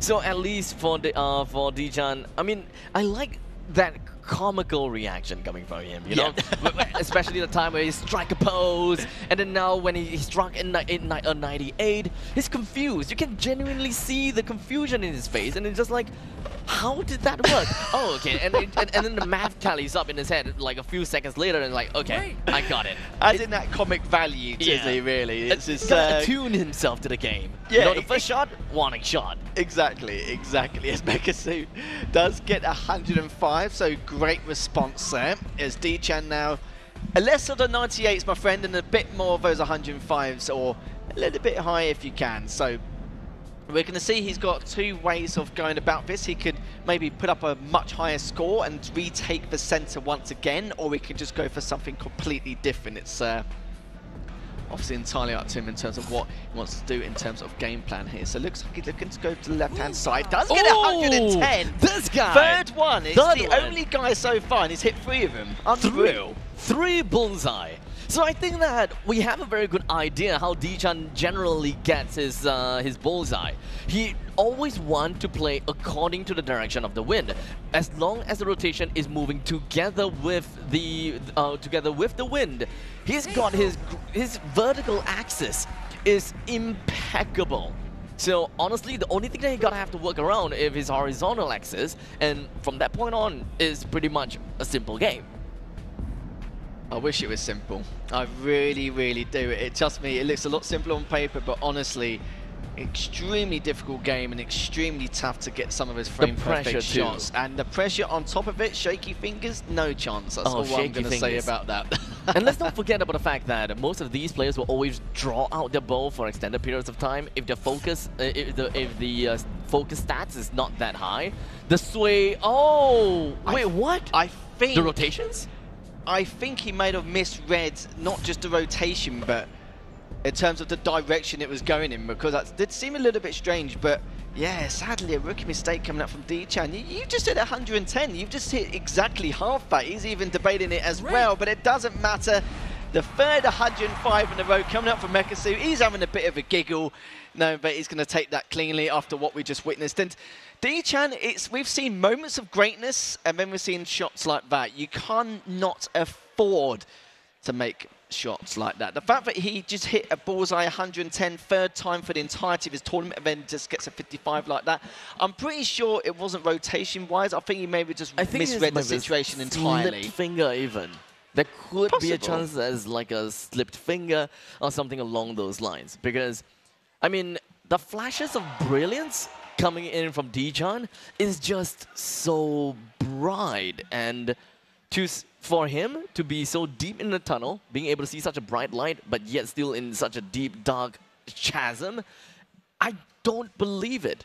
No matter how good you are, no matter how consistent you are, if you're able to get consistent 110s, I think that something must have gone very wrong in order to go sub 80.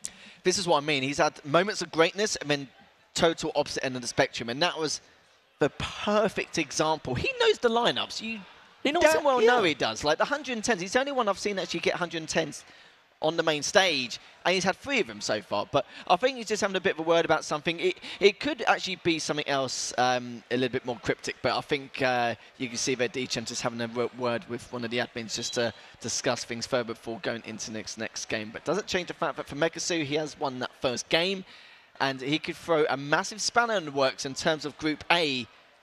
If he does take this, we'll have to see very shortly, and I'm sure Spring's going to maybe keeping an eye on this matchup as well to see how things are going to unfold. It's going to be very important for him, but Monty's sitting pretty in Group A, isn't he, at the moment? No one's taken him down. He's had a bit of a challenge here and there, but he seems to be sitting up pretty in first place. I mean, the narrative that we're looking out for, whereby it is just a game of rock, paper, scissors, is definitely still in play. But for now, while we're waiting for Mekasu and D-Chan's game, we're going to move off to take a look at Jayan versus Yuri's game, which is in Group B. So Jin, we haven't actually seen any of him so far, so this is going to be a good time for us to witness what he could bring to the table. As we see the 103 coming up from Yuri. He looks very young. Yeah, he certainly is. He's definitely been a bit of a grinder coming into this matchup, but I did witness that previous 80s scoreline, which is a little bit of a worry. So this is why Jin now is going to try and be very patient to try and take this shot over. Sadly, completely misses. A rarity in itself. So now Yuri going to reposition and take this top left target. Probably could be a matter of time. But this is the second game in the series, by the way. It's currently 1-0 compared to what we may have witnessed as Yuri now looking to try and seal the deal and take this best of 3, 2-0. But even though he was a bit frustrated with the 97, I think against Jin so far, from what we've witnessed with his averages, it could be okay here. No, maybe not. 110. That makes up for the previous miss, Eugene. Absolutely perfect. And he didn't waste any time at all. It seems like he found the lineup. He knew what he wanted to do. 110. Let's go. At least this is a moment of redemption for him. This way, he didn't lose anything. We're back to square one, as though we're looking at a fresh round 3, where Jayan is starting off as a second player instead. Yeah, very hit and miss with Jin.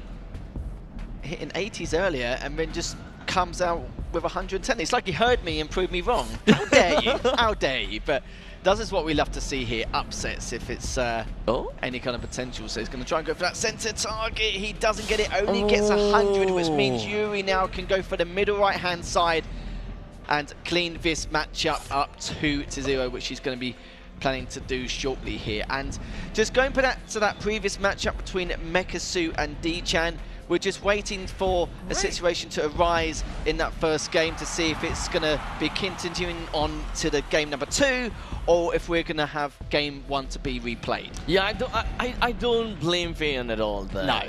103 and 101, those are very enticing. If I were to be playing that game, I'm chowing down like a hungry toddler, dude.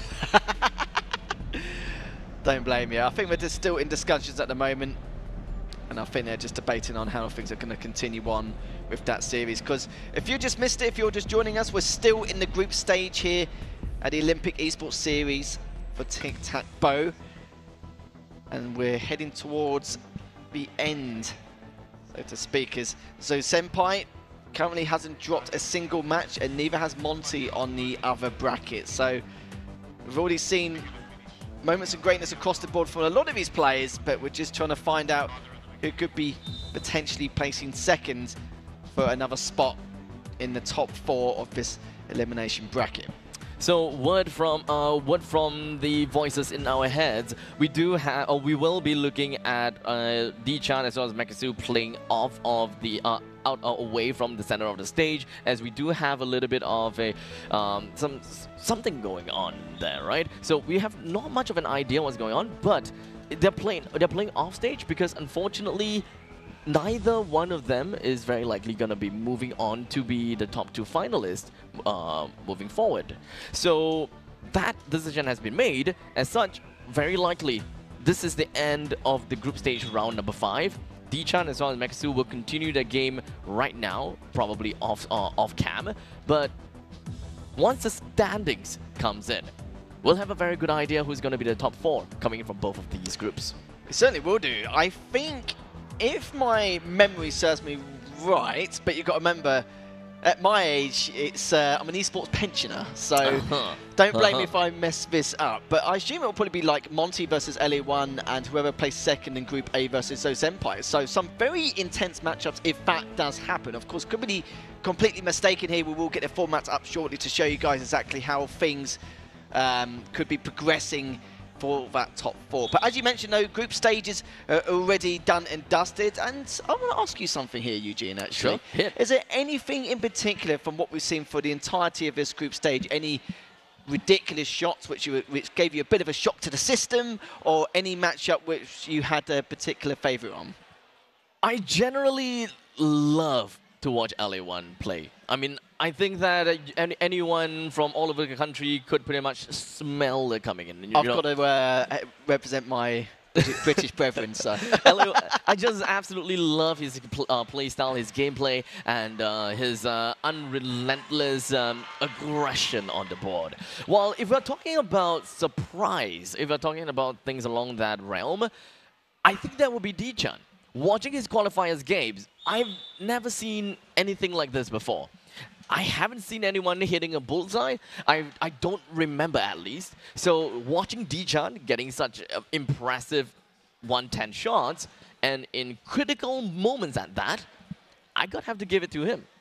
The fact that, sadly, he probably is out of the competition, but hit so many 110s and then just somehow come out of the woodwork with a 90s and an 80s. Absolutely crazy. And this is the matchup I have been waiting for with Monty versus LA1. And if you guys not too sure what happened in the qualifiers leading up to this tournament, these two played against each other in the grand finals in the qualifiers. Monty did come out on top 3-2.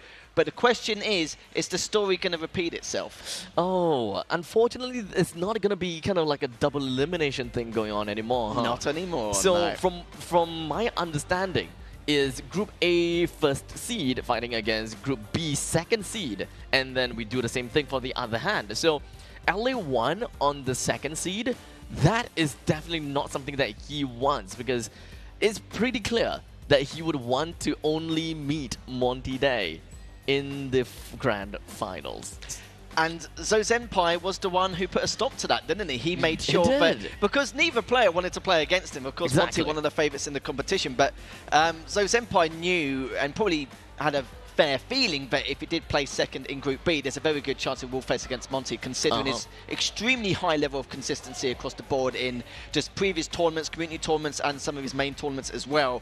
And he wants to avoid him like the plague. Perfectly understandable, which means that, you know, a potential grand final between LA1 and Monty, we're going to get it in the semi-finals instead. So it's going to be a real treat for us to see exactly how things are going to unfold, as I'm extremely excited to see how things are going to turn out between these two titans. Exactly.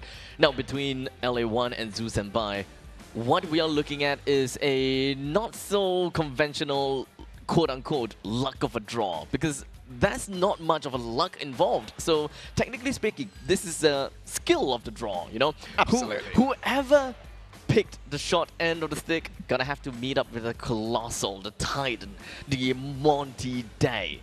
And this guy, it's relatively safe to say that we would want to see him in the grand finals, but fighting and going up against LA1, we can expect very unorthodox plays coming in from LA1. Yes, if history repeats itself again, LA1 will lose to Monty Day.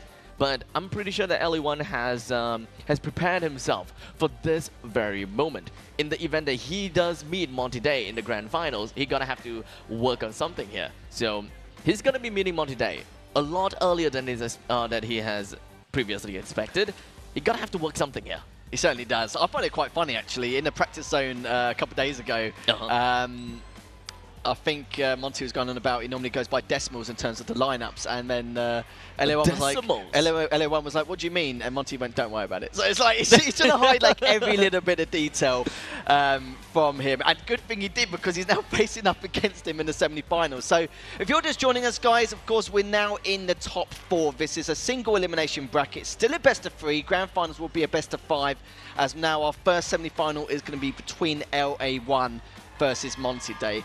And again, a bit of context, these two players did face against each other in the previous tournament in the top 32 qualifier, where LA1 did lose to Monty Day 3-2, but it was a nail biter. It was extremely close between the two. Very hard to kind of pick up and decide who was going to come out on top, but now we're going to see if history will repeat itself. Very excited to see how this storyline is going to continue, as this is kind of like a grand final, so to speak, but we've been treated it as a semi-final, so we really can't complain here, Eugene. I really do wish to have my fingers still intact by the end of today. I definitely don't want to bite my fingers off based on this nail-biting experience. But here we go. Ladies and gentlemen, we are going to be diving right in for our very first semi-finals games between Monty Day versus LA1, with Monty Day starting off at the bow first and taking a 107 in the center of the board. That's exactly what Monty required. And LA1 is actually going to try and retake back then. I was going to say, it's slightly ballsy play, but you know what? He may have to take over at some point, but no, he's going to be very patient. I know what Mr. Thurston is like. He's very patient in these situations and keeps that high level of consistency there, but he's looking for something that suits him, as the wind conditions is 1 kilometer towards the west. He's going to go for it, gets a 99. He's even laughed it off a little bit. He knows that was a huge blunder, but it does mean that he has either two choices if Monty does take this bottom left. Either just cover the top right and block him off, or maybe take over one of those two targets again. As he goes for it, manages to get 104. Okay. Not the safest, but it's enough to give him a huge amount of leeway. I think shouldn't really be a problem for LA1. We can go back to square one again. It's like as though his missed shot didn't happen. The only thing that changed is the target board moved from 60 meters to 80 meters. That's all. Actually tried to go for it. Only hits 100. That does mean, though, Monty is going to bag that top right and this first game in the series. This bottom left has not really been LA1's best friend here, but also at the same time, Monty did get first shot in this coin flip. So it does mean in game 2, LA1 will have at least that slight advantage going up next. And the Crowfoot only gets a 98, but doesn't matter. The game is done. The damage has been done.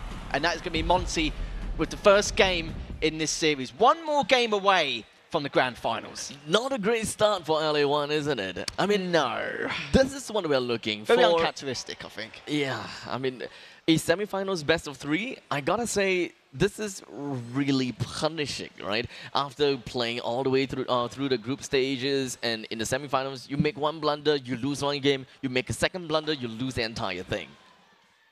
Yeah, it's that last game was a clear example of that. So LA1 has got a tall order here. Monty looking very sharp, very focused here. Again, that consistency continued to show. And I think this is actually what happened in the grand finals of the previous qualifier, where Monty had a huge lead and then LA1 was coming back. Again, we'll have to see if that happens again. But I know what LA1 is like. I know he's been having a hiatus over the last 15 years in the esports world, but in terms of adaptation, he was one of the strongest, which is why I made sure never to practice against him in the 1v1 format. And I'm going to continue to do that even now here. But Monty looking very good here, as LA1 is going to be starting things off in this second game. And with that slight advantage, we'll see now if he can equalize this series. It is relatively clear to see that LA1 could come back into this game, as long as he don't make any crucial mistakes, which honestly it doesn't happen very often, but it could definitely still happen. 107, right in the nail in the head. 107 in the center of the mark. Monty Day generally plays a safer game, goes over to the corners and forcing LA1 to either play on the adjacent as if his score is high.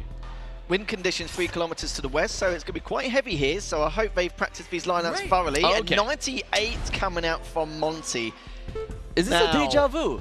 It is a deja vu, but the wind conditions are a little bit stronger this time. It kind of tells me how experienced Monty is with the lineups with 3 kilometers an hour. But LA1 seems to be in cruise control here. He can just do the exact same as you just rightly mentioned, Eugene, just taking over that 98.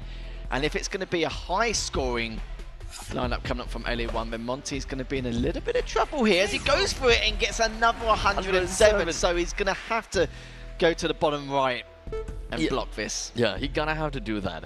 This is not really an either-or situation anymore. You would want to make LA1 take more shots, because 107 and 107, there's no difference. You can go either one or the other. But if you do, that's not. I think he may have fired it just as it was rotating. Monty's realised he made a massive blunder there. LA1 is going to bring this back, get another 107 on the board again. 3 times in a row.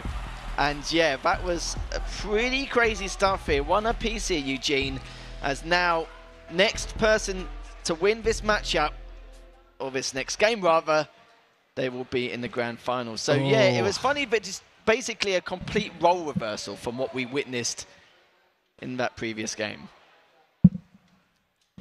It all boils down to, technically speaking, who starts off first. Because it has been a pattern now. Whoever starts off first pretty much have got the control of the game. That's number 1. Number 2, well, I think that's pretty much it. As long as you have the control of the game, you pretty much control how the opponents react to you and how you yourself can just kind of play around the board. Takeovers or force them to play in the corner followed by the adjacent. Do they constantly go for a stop onto your game plans?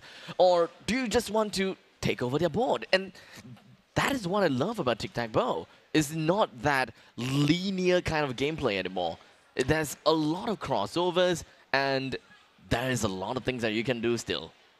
I totally agree with the fact that if you're the person taking the first shot, you dictate the pace and the tempo and how things are going to go your way, and just blocking any kind of winnable possibility for your opponent. But I kind of feel like Monty may have been a little bit inexperienced with the wind mileage there, with the resistance. I'm not 100%, but it just seemed a little bit too much of a coincidence with the scoring he was hitting. So it could be possible that he was actually inexperienced with 3 kilometers an hour, because normally majority of the time it is 0 to 2. And LA1, I know, is a little bit experienced with 3 kilometers an hour, which is why he's just throwing 107s like, you know, like it's candy pretty much. Like, it was just perfectly fine. I kind of feel like the worse the wind conditions are, or the resistance, the better he plays. It should be the opposite way around. But do you know what? Hats off to him here, because it does mean we're going to go to our 3rd and final game here in this first semi-final. Whoever wins the next matchup is going to be going into the grand finals here, and it's now dropped down back to 1, so we could be seeing a much closer affair here with 104 coming out for Monty and also taking first shot. Yeah, that's not good though. LA1 knowing, I mean, if he's gonna be playing based on his character, that center board is going to be glowing red instead. So LA1 goes for this shot, and this is only 1 kilometer to the east. Getting himself a 109 and pushing the board further to 70 meters. Monty Day has got quite a big shoe to fill.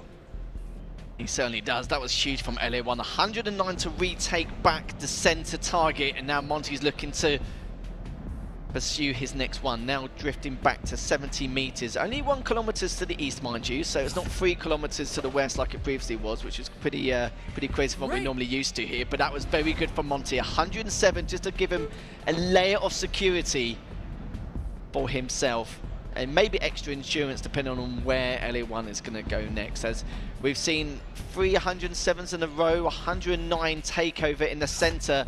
He's been averaging extremely well so far, looking to go for the top middle target. Only getting 101, and you can see the slight shake of the head. And now for Monty, a massive risk from his side. Is he going to retake that top middle 101, or is he just going to block off bottom middle for safety? If it was me, I would probably go for the top middle, but it depends how good Monty is with that 80 meter range. Top middle will make more sense to me. Generally, since LA1 will take the very first shot to shoot that 80 meter shot. So that is all gonna be great. And LA1 is pretty much forced to cover up the top left. I don't think that he'll want to go for the center, the top center one. No, he has to go for the top left. He can risk going for the 106, considering in his law of averages so far, but personally, I would go top left and force Monty to then block bottom right. But again, it depends on how high the scoring is for the top left. This is the issue, because he's been averaging well, but it's going to be a tall order in itself. Because even if he gets a high average anyway, he's going to be thinking to himself, I might as well take the top middle back anyway. But it would not surprise me here, as he's just taking his sweet, sweet time. Got 45 seconds left. He decided to go towards the top left-hand side, getting 101. A slight giggle there from LA1. But Monty now, he's got such a huge decision to make. It's going to be make or break to make it to the grand final. Does he want to take over that top left 101 and then pursue into the grand finals, or does he want to block bottom right? If it was me, I would go for the top left. You would go for the top left? It's a 101. Because you need to hit a high scoring anyway, and 101 isn't going to be good enough, so it makes perfect sense. 101. This is tough. I mean, looking at the fact that it is 80 meters, but yet we're looking at 1 kilometer to the east. Monty Day might be a little bit more comfortable with this 1 kilometers, while 80 meters, I don't think that that's a tall order. He's going to go for it, and he actually gets it. 106 in the top left. It's risky, but at the same time, if you need to get a high score anyway, he might as well just take over the top left. And we're going to see Monty Day into the grand finals, but commiserations to LA1. He played so well, but it's not over yet for him, as we will see him in the 3rd place playoff later on. We do have quite some time before that will happen. We're going to be looking at the next semi-final game. I believe that we will have Zoo Senpai versus D-Chan. Okay. So this is gonna be a tough game to watch, I'm gonna have to say, right? D-Chan has got great games so far, 110s pretty consistently, I'm gonna have to say. So, however, how that is going to play out, and who is going to be facing off against LA1 in the bronze games, or who's gonna be going up against our friend at the top side. So, I don't think that either one of them, Zoo Senpai or D-Chan, would definitely want to drop down to 3rd place. So they're gonna do their very best here. They certainly will do. We thought D-Chan was getting close to going out, but we're going to see him continue on here in the second semi-final. Zou Senpai still hasn't dropped a series at all throughout the competition. Neither has Monty, and we'll be seeing him in the grand final later on. But this is for the next spot into the grand final between Zou Senpai and D-Chan. Two very formidable opponents. We've already seen D-Chan get 3 or 4 bullseyes already. He's just been throwing it out there, and it's been quite weird with D-Chan. We've seen, again, moments of greatness from him. He's been getting so many high scores, 110, 108, multiple times. 3, exactly, at least.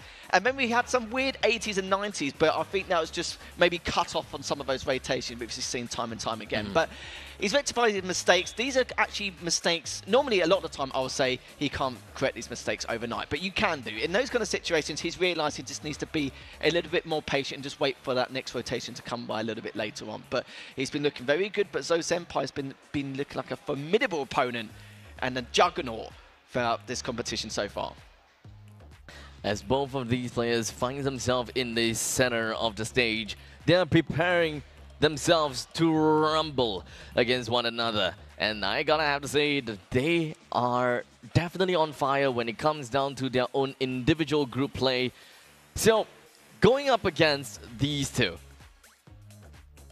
who do you think have got the advantage? Or rather, who do you think have got the higher skill level? I would say Zou Senpai's hitting more the higher averages so far. He's been hitting in the warm-ups 107, 108, and he's been looking even better like on the main stage, which I didn't think was actually impossible. Yeah, a very high level of consistency there, but with D-Chan, it depends what he can pull out the woodwork. Seeing some frame-perfect 110s back-to-back on the odd occasion gives me sign of hope, and the potential is there, and I think Zou Senpai is going to be a little bit worried about that to a certain degree. But I kind of feel like the way Zou Senpai has been playing so far, I wouldn't be surprised if we saw him in the grand finals. But honestly, it's anyone's guess so far. We've already had a potential grand final in that previous semis between LA1 and Monty. And if you're just joining us, Monty Dave was able to actually take that. But we'll be seeing LA1 in the 3rd place playoff straight after this match. But going back into this second semi-final, go back to what you're saying, Zou Senpai has been looking extremely strong. It doesn't seem to matter which route he wants to take, but he's been, in a lot of areas, a very strong opponent in terms of mental game, and it doesn't seem to matter too much about the resistance of the arena or what arena it's on or which pattern he has to take. He seems to be just very strong in all areas, and it's going to be a tough ask here for D-Chan. But as long as we don't see any kind of uncharacteristic moves from in terms of the scoring earlier on, then D-Chan could definitely put a spanner in the works. As we slowly come into the second round, we are in. And Zou Senpai is going to go up against D-Chan for this semi-finals. Zou Senpai starts things off first, and understandably will be taking the center of the board while it's still at 60 meters.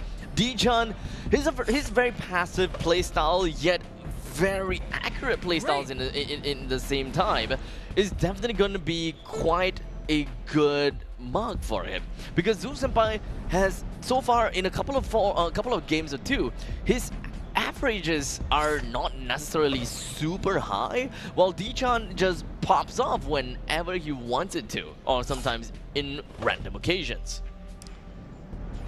Yeah, this entire Olympic Esports series here for Tic-Tac-Toe has been absolute pandemonium, and it's going to continue back with D-Chan. Fantastic start, bang on into the center with that 108. And Zou Senpai, you know, it's going to be a challenge going for this next target. He's seen the high level consistency coming out from D-Chan, and it's been extremely patient here. Only round 2, 40 seconds have already been removed from the clock. He's going to go for it though. He's only going to get a 79. That's the first blunder we've actually seen from Zou Senpai. Very uncharacteristic from him. Oh, it's very bad. It is so very bad. Zou Senpai, 79 on the board. It will eventually be a 0. And D-Chan waiting for the perfect rotation, waiting for the perfect timing to eventually get that target at the bottom left-hand corner of the board. And that sets things up. If D-Chan were to get 110, that would be amazing, but unfortunately, that's not what we're gonna see. He's created some dire consequences for himself now. But remember, even though D-Chan did take over the bottom left, it was only a 96. It's not a big deal. Shouldn't be a big deal at all. So Senpai should take this even at the 80-meter range, depending on how good his lineups are with that 2-kilometer resistance. And this is going to be the big issue here. 80 meters, of course, very difficult, but it depends how experienced they are with these lineups, and it's not going to happen. As I mentioned, 77. And the struggle bus continues for that bottom left target, but it means D-Chan is going to take the top right and take this first game in this best of 3 still. So D-Chan looking a lot better, a few sloppy shots from both players, but when you've got 2-kilometer resistance and 80 meters, it is tough. It really, really is. You got to really get the lineup so accurately. I feel I'm not too sure whether it was just me, but the further the target board is, it feels like you just don't land your shots. Even if the lineup seems correct, something seems a little bit off with my aim most of the time. Like, I know that my vertical axis for the 80 is right on the dot, but it just doesn't seem to connect well. With some arenas, they rotate very quickly, so you're very limited on time, and obviously waiting for those rotations to come by, it's can be a bit of a pain as well. But D-Chan, he's going to be starting first. And that's not great news for Zhu Senpai. Absolutely not. So again, it could be dire consequences there. It could be green crackered, but again, D-Chan, another 110. Dirty! D-Chan, you can't do this! You can do this 4 times in a row! And you can't do this in the semi-finals against Zhu Senpai, starting things off! One way to create a nice bit of morale here, as he does get 109. So that was a great response there, as D-Chan still continued to try and ride that momentum.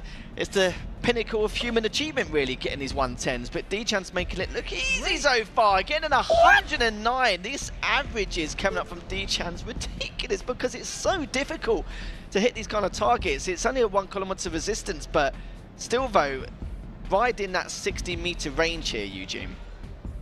So honestly, there's still a lot of quote-unquote mistakes that can happen. Both of these players are playing out of their minds, and let's be honest here, D-Chan's average, his consistency in this game is so good. And even if he misses the takeover at the bottom middle, Zhu Senpai has got nothing to work out for him yet. So he can go for it. The worst case scenario is Zhu Senpai being able to play at the bottom left corner and set up a double opportunity. I respect that shot coming up from D-Chan. Even though he only got 104, it's perfectly fine. He can still go for this W. As we're going to see, Zhu Senpai now this shot has room to breathe a little bit. It really is important. The bottom left will give him security in terms of being able to guarantee the middle left, or the bottom middle gets 110. That's game! Which means that is going to be game for Zhu Senpai. Fabulous stuff there coming out, as D-Chan now is going to be scratching his head and wondering what could have been if he took that bottom middle. Well, I can probably tell him now, he will be in the grand final sitting pretty here. But yeah, very unfortunate coming out there from D-Chan. But Zhu Senpai with a 110 of his own, as D-Chan's probably thinking, well, you know, that's what I've been doing the entire time. But the good thing is from D-Chan is the fact that it's ended now. We're going to be going to 1 apiece in the 3rd and final game in this series. But D-Chan is looking a lot better. Before, he was actually hitting these 110s here and there, living off moments of magic. But now he's got that championship mentality. But Zhu Senpai, he's got a lifeline now to keep himself in this match. 1-1, the current scoreline. D-Chan, like you said, D-Chan could have walked out of that. 2-0, comfortable fighting against Monty Day. But now it's all bringing down to the wire. Is a game for anyone. Is anyone's game to win. And this coin flip is gonna be that important. This coin flip will dictate the player who starts off first.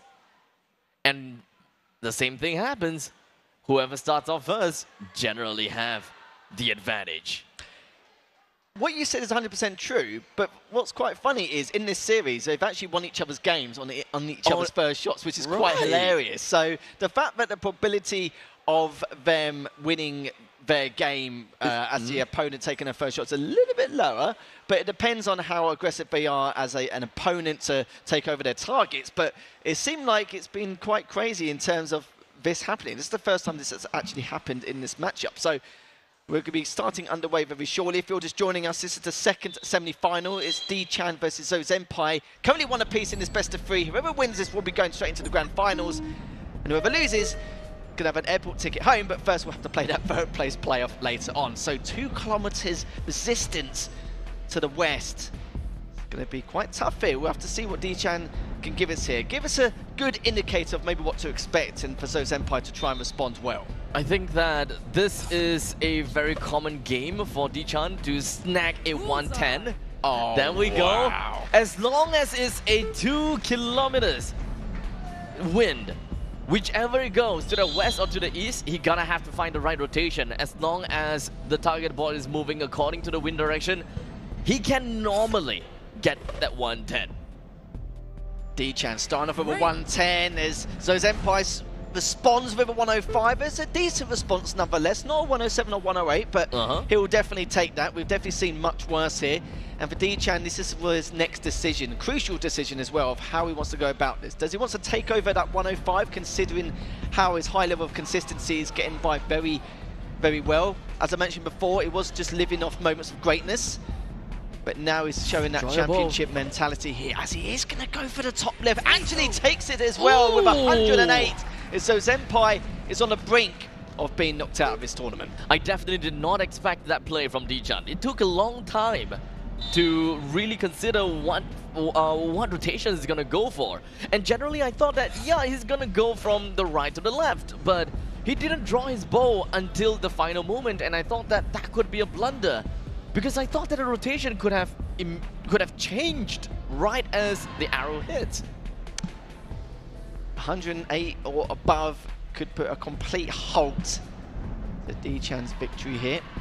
So this next shot is going to be extremely crucial here for Zozempai, as he's going to go for that bottom right-hand side. Will he be able to get it? He only gets 104, so a small amount of breathing room here, and D-Chan, does he want to risk it? He can.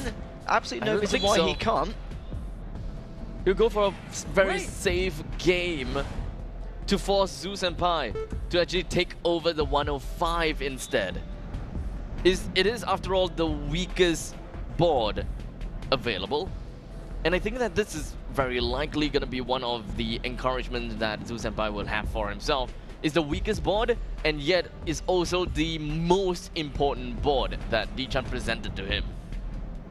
But no matter what, Zozempai has to take this 105 in the middle left. He's just waiting for the correct rotation to benefit him as much as possible. He's going to go for it. He needs to hit more than 105. He manages to get it with a 106. There we go. So he's going to keep himself in it a little bit longer now as we head into the 80-meter range for these targets, as both these players are going to make things a little bit tougher for themselves heading into round 4, and the time is ticking here, Eugene. But the game is definitely not over just yet. D-Chan took that shot out of nowhere and still managed to nail a 106. And what is Zozempai going to be doing here? He might actually go for the bottom left, which is going to be quite risky. He could go for the top right to block, but again, another moment to try and go for it. Only gets a 98. D-Chan just needs to go for the top right. Any point, doesn't matter, to guarantee himself into the grand finals against Monty Day. And I'm sure that's going to be a slobber knocker in itself. But again, the respect the risk there from Zozempai. Could have gone on the top right, but with that scoring, if it was going to be like a low hundreds, he knows that D-Chan's going to take over straight away. But how D-Chan's been performing so far has been crazy. And again, 103, probably one of the lowest scores we've seen so far in the last couple of series. But we will be seeing D-Chan in the grand finals against Monty Day. Sadly for Zozempai, he's out of competition, but we will be seeing him in that third place match. I think it's relatively fair to say that D-Chan single-handedly managed to break a couple of records coming into the Olympic Esports Series for archery, huh? He's got probably the lowest point that is scored. Of course, let's see where this is going. Yeah, But let's not talk about the miss, right, from Fayan, because there's no point on the board at all. So he scored the lowest point, but in the meantime, he's got the most amount of 110s scored on the board, at least to the live audience. Yeah, it's been absolutely crazy. And funny enough, these two opponents have actually played against each other already in Group B, but now they'll be facing against each other again in this third place match. So Senpai actually defeated LA1 back in Group B, but now we have to face him again. Let's see if it can do a repeat of what we witnessed earlier on. So this third place match is also known as the grudge match for LA1. He gonna have to claim back the honor that he lost when he was facing off against Zou Senpai. And there's no other way to do that than to get a 2-0 scoreline against Zou Senpai and relegate Zou Senpai to a 4th place while he himself takes on the crown of 3rd place. Yeah, but just discussing now before we get into our third place match. Again, if you're just joining us, the grand finals will be up straight after this third place match. That will be a best of 5. That will be. This third place match will be a best of 3. But I love the confidence from all these players here in this competition, what we witnessed so far in the Olympic Esports series, as some of these players have never even been on a stage in this kind of tournament environment, especially in this setting. And they've played it as though they've been on it for 10, 15, 20 years. Like, we're showing veteran experience across the board, which is incredible. Because, in my opinion, confidence is also a form of emotional intelligence. And we've seen it from every single one of these players here. As, speaking of the players, they're just getting themselves ready and prepped for this next series. It will be a best of 3. We're going to see who's going to at least get a podium spot in this bronze match. And so Senpai, we'll have to see if history is going to continue to repeat itself, as he did take down LA1 earlier on in Group B. And we're going to see if he can do it once more. He certainly can do. We've seen some incredible plays, some psychotic plays to a certain degree, considering how many risks he's been taking so far. And I always respect those risks, considering what we've seen so far with his averages. He's been averaging 106 to 108 for the entirety of his competition. Only a couple of slip-ups here and there. I think he did struggle on some of the 80-meter targets on a couple of arenas earlier, but apart from that, though, he's been looking pretty sweet on his lineups. And I think that it is very soon that we will jump into the game for the third place match between these two lads. I mean, right off the screen, I'm not too sure whether that is actually the practice round or not, or is actually the game itself. So I think that, okay, that was the game itself, right? So Zou Senpai has found himself a 107 in the center of the board, and LA1 will now take the next game, or rather take the next shot, with a 105 at the bottom left. Okay, so Zou Senpai with the first shot, and also makes it a doozy as well with that 107. It's going to go for the middle left-hand side, gets 104. It's not the safest target, not but at all. We'll give LA1 a tiny bit of leeway into this match. But I think that LA1 will still play a blocking game. I don't see 104, like taking over 104, do anything for him other than forcing Zou Senpai to hit the top left-hand corner. But yeah, it doesn't lead him anywhere. Completely agree. It's a make or break moment. I did say that normally when you hit 102 or 103, it's kind of like a very difficult. As 110 comes out there from Zou Senpai. Look at him, looks at Mark straight away, as LA1 now needs to block this top left-hand side to keep himself in this matchup. A minimum of 105 will be a nice little safety net here, but actually gets just 100, which means Zou Senpai now takes over the top left, and if he does, he'll secure his first game in this series. That will be the easiest target throughout the entirety of the board, and there's not really much of a necessity to kind of fill the board up. So targeting the hundreds makes a lot of sense, but he himself claimed at 97. As if that happens. As if that happens, Eugene. It means that For LE1 now, what decision is he going to make? It wouldn't surprise me if it did. Oh, he's actually going to go for 104 in the middle left. So Senpai may have... He could actually go for the top left as well and get a higher number, but you can see LA1 isn't really too sure. But the problem is he just adds on that 1 point as LA1 just having a bit of a giggle there, knowing that he could have done a tiny bit better. But for Senpai, this is his opportunity now to try and come back in this, and he has done with 102. Just 1 point more. Unbelievable. Well, very uncharacteristic of LA1 to actually defend, or rather strengthen his own board. I would have expected that he would actually try to take the middle left board. I mean, that's the surefire way to win, right? And we're looking at, what, 104? If I'm not wrong, it should be 104. And 104 is a point that LA1 can surpass. LA1 clearly wasn't comfortable. Like, he wasn't comfortable with the resistance in the meters it was going by. I think it's because he was a little bit unsure of his lineups, which is why if it was 60 meters, 0 or 1 kilometers an hour resistance, then he probably would have 100% gone for that shot. Because it's quite interesting, though, as well, like with some of these lineups that LA1 has made. Like, it's like I said before, with him, with like 3 or 4 kilometers an hour resistance, he's hitting 107 just for fun, like just on average. Like, he's not even taking it seriously. But with something like this, where it's a little bit less, it's obviously knowledge on lineups, but at the same time, it could be in the rotations he's not getting either. So it's a little bit uncharacteristic once again. But so Senpai, he's going to be going up next here, taking his second shot as LA1 gets a good, solid start here, banging into the center. Perhaps we'll be able to see this second round goes to the hand of LA1, just so that we can play this game all the way down to the end by the narrowest margin. So that is the kind of narrative that I would love to see. However, let's remember, LA1 is starting first, and Zou Senpai is starting second. There could be a chance that Zou Senpai will end up dancing in the palms of LA1, unable to do much, as long as LA1 constantly makes fabulous shots. 106 in the top left, just to be on equal footing here. As the resistance is 2 kilometers to the east. Throw a little bit of a spanner in the works. Is LA1 now just biding his time there, going to make his decision. In terms of his character traits, we haven't really seen him go and take over some of his targets. Does get 105, so that will give him that safety net. And we'll have to see now how Zou Senpai is going to respond. Wouldn't surprise me if he does go over and block that middle right rather than going over one of those 2 targets, because he has had a high level of consistency, but it's been a little bit hit and miss in terms of his recent form in his third place match.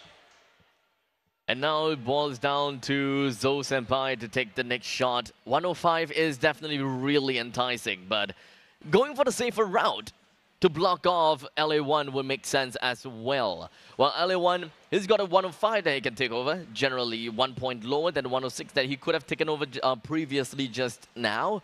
So 105 wins him the game. And so that he will be able to move on to the next round, or perhaps just play a little bit more on the timing, play a little bit more on the point system before committing into a takeover. LA1 now being very patient here. Already a minute 10 has passed, and we're only on the 3rd round here, as again just waiting for the rotation which he prefers. He realises that Zou Senpai is just hitting 105, 106 on average here for not just this game but the entirety so far. Hits 105 of his own, so his patience does pay off. And now we're going to see now Zou Senpai go for that bottom middle target to see what scoring he's going to get. But if it's anything below 103, then it will give LA1 a chance to tie this series up. And with Zou Senpai hitting a 104, is constantly dropping the points. The points are constantly and gradually dropping. 106 and 105 and 104. LA1 finds the opportunity. And I think that he is hungry for more. But he's got to be careful though. He's only got 22 seconds left. He's not too sure if he's actually going to go for the bottom middle target and then take it over, or just go for the bottom left-hand side. He's only got 17 seconds left, but he does get 108. And for anyone who doesn't know this at home, if you do actually run the time limit over, you get an automatic loss. So it's not actually based on total points. You just lose completely outright. So there's still 5 rounds left, so LA1 literally needs to spam these targets as soon as he gets to play his turn, and it looks like Zozempai gets a 99, which means now LA1 has 15 seconds to try and overtake that top right-hand side. He has to. If he doesn't, then it's going to be a bit of a question mark there. 110, what a way to do it as well. As it's one apiece as we head into our third and final game in this third place playoff. Ending that round in the most stylish fashion that anyone could have asked for. A bullseye for the final shot. 15 seconds left as well. 15 seconds. I saw how quickly he took that shot. And he probably heard me and gone, actually, yeah, I need to spam these shots quick if I want to win it based on points. And exactly. He's made that mistake once before back in the qualifiers where he actually had the board in terms of control. But the problem is because he ran the time limit out, he gets an automatic loss straight away.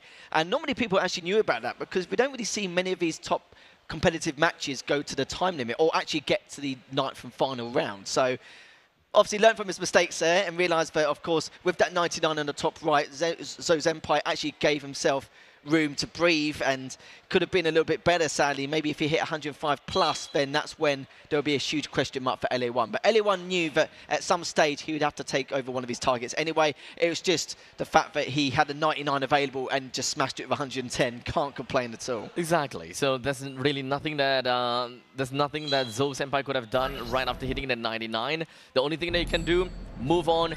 Next game. And next game it is, as we have Zozempai starting off for this round. It could go either way now, by the narrowest margin, teetering on a breaking point. Zozempai versus LA1. Only one of these two lads could get themselves the 3rd place trophy, while the other one gets nothing. Great. Zozempai takes his first shot at 107 in the center, looking very good. Resistance only 1 kilometers, so shouldn't be too bad in terms of lineups here. I know that LA1 was looking very good on 3 kilometers earlier on, but we'll see how he dabbles with 1, as he's probably been one of the most patient players in the tic-tac-toe scene so far. 105, he's going to take that. I think he's going to be perfectly fine considering the averages that Zozempai's been putting out over the last couple of games. Yeah, that should be okay. However, I think that LA1 would probably revert to the same game plan that he has worked with so far. And as long as he sees anything that is below of 105, I think that he will try to go for a takeover. Now it's kind of like an all or nothing bet. You can't get too far with playing safe, especially since Zozempai is on the lead. He's gonna have to do something a little bit unorthodox, or he's gonna have to play a little bit riskier in order to put himself on top of Zozempai. If I was LA1 now, I'll just continue blocking until there's an opening, and we've seen that earlier on. We saw Zozempai had a very great amount of consistency, but at that 99 cost, but at 108, that was a huge block. If it was anything below 104, then Zozempai would have gone, all right, you know, we'll give that a go, but that 108 was massive from LA1, and now Zozempai is going to have to rethink his decision in terms of how he wants to go about this next. But all he needs to do is continue creating that winning path, and for LA1 to continue blocking or maybe take over one of those targets. But Zozempai hasn't really given him that opportunity yet. Oh, okay. Zozempai! Great takeover! Down to the bottom left. And now forcing LA1 in a very tough position, where he can't go for any other shot but the 108. He has to. He has no chance in any way, shape or form. The only way he's going to come back in this 3rd place playoff is he has to take over with a almost frame perfect shot here. He has to go for the 109 or 110. And it's been a rarity for LA1. We've seen him do it once before, as Zozempai just standing his ground. You can see there just staring in the distance to see if LA1 can pull this off, as LA1, he's got 50 seconds on the clock, but he can take all the time in the world because this shot is going to be make or break. He's going to go for it, doesn't get it, gets 104 sadly, which does mean for Zozempai just needs to hit the top left or top right, and if he hits it, he's going to be going into the 3rd place position. So he'll guarantee himself a podium finish here with that bronze medal. I absolutely hate 1 kilometer wins. I absolutely hate it. And I think the LA1 feels that as well. But we move that aside as we have a winner in the third place match. It is definitely grim for our friend LA1 to not be able to make it. But Zo Senpai, he found himself in the third place match victor. And he's going to be crowned as the third place winner. We'll get back to Zo Senpai in a short little bit, because the highlight of the show for the Olympic Esports Series 2023 finale is coming in real soon as we seat the two players, D-Chan as well as Monty Day, in the center of the stage as they prepare themselves for this Grand Finals best of 5 games as to who takes home the first place trophy. A little bit of an unlikely matchup here, but Monty Day came first in the qualifiers in the top 32 bracket previously, getting into where we are today at the Olympic Esports Series. D-Chan, though, is no stranger to this situation. He did place third in the qualifiers in the top 32 and is now looking to, well, technically he's already done one place better already, but he can taste the gold in the water. And the story with D-Chan and what we've seen so far in the last few hours has been incredible. We've seen him living off moments of greatness to some really weird shots, only hitting 80s and 90s, but he's had a championship mentality now going into this, and it's going to give Monty Day a run for his money. But Monty, not the best of starts here, with a 92 in the center, and giving D-Chan a huge opportunity now to either overtake that middle target or to go elsewhere. A questionable start for Monty Day, but generally this is also not D-Chan's best wind. He prefers to play on 2 kilometers, and he prefers to play on a rotation from in a horizontal axis, whichever that works with the wind, that moves with the wind.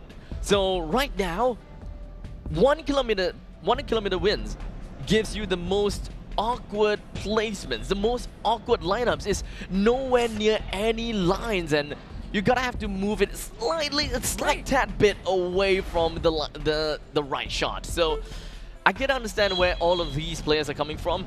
To try to aim for 110 in this kind of wind is very tough to make a right call. Monty with 108, but D-Chan responding with 105. Still looking very good so far. It's like D-Chan forgot how to struggle. He was struggling a little bit in the group stages, but now he's forgotten how to, which is just incredible. Yeah, forgotten how to struggle. He literally has no idea how to do it now, but he's been looking far more confident. I don't know what just triggered it either, like, because he was hit and miss here and there. 106 coming up for Monty there, so he's going to continue with his high scoring games.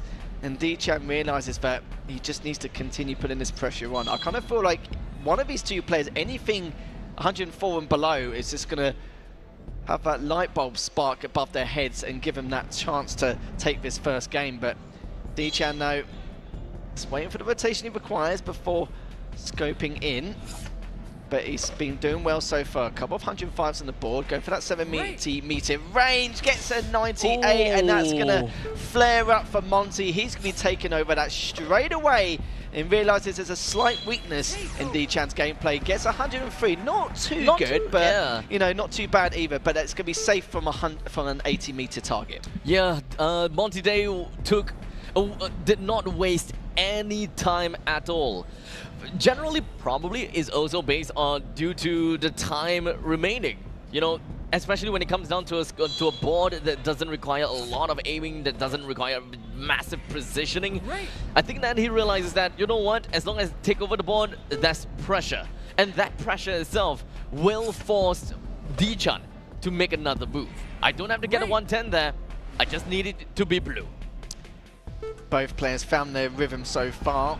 Monty continuing with his high-scoring game, pretty much in his DNA, so to speak. I'm sure everyone in the tic-tac-toe community at home very curious to see how he's going to continue to perform. But he's been doing very well for the entirety of his tournament. D-Chan, he's been getting better and better as time's progressed, as he's going to go for that top left target. He's not going to, actually equals it with 104 of his own. Such a shame there. It is. I thought that a better move were to go for this exact board. to take over, or rather not take over yet, but to take that board previously just now, so that at least he have a chance to take over the 103, which is the weakest link on the board at this instance. So D-Chan, I think that the main play he gonna have to work with is to take over the 101 instead of trying to block at the bottom left hand. Only 16 seconds left though, still got 3 shots to hit Playing later safe. on. Does get 102, not too happy about that. Yeah. Which means that Monty, he's got 40 seconds left, all the time in the world. Surely he'll be able to take this shot, but he doesn't. He's actually messed things up at 34. Very uncharacteristic from Monty. But D-Chan, the problem on his side, he's only got 11 seconds left. He's got to take a few of his targets, but he's got to do it quickly, and he does, and still manages to take it with 102. Brings the distance back to 70, and this next shot for the top left is going to be so crucial here for D-Chan. But Monty now, though, he's probably praying that he expires the time limit. Yeah, I think the only one of the best ways that he can win is to make D-Chan expire the time limit. So, yeah, it's kind of like an either situation. Aim for the either 102s, but D-Chan actually trying to go for the 104 instead of 103. But you got to remember though, D-Chan could just fire any shot. It doesn't matter. He's actually winning in terms of scoring. So he needs to instantly take his next shot to make sure, because you got to remember, if the time limit expires, he gets an automatic loss no matter the situation. So he's fine now. Yeah, he is fine, but that's only if he takes his next shot. Right. Monty knows this, so he's been extremely cautious with his next shot. It's going to be his last one as well. He needs to take one of them over. He doesn't. He gets only 100. But D-Chan needs to spam this next shot. He's only got 5 seconds left. Just hit it anywhere. It doesn't matter at this stage. But he's going to go for it anyway. Misses, doesn't matter. Do you know what? For D-Chan, he's already got 5 targets at the 9, which means he's going to guarantee that first game. The first time we've actually seen a 9-round banger. An absolutely nail-biting experience to watch. I'm pretty sure that the audience thoroughly enjoyed that game. That was the only game that really came down to the final second for one player, and we even had the game end by points instead of a matching 3. We've never seen that before, and to see that in the grand finals right here, right now, that is a treat. That was just the first game as well, and it's a best of 5, so we're going to see a lot more of that.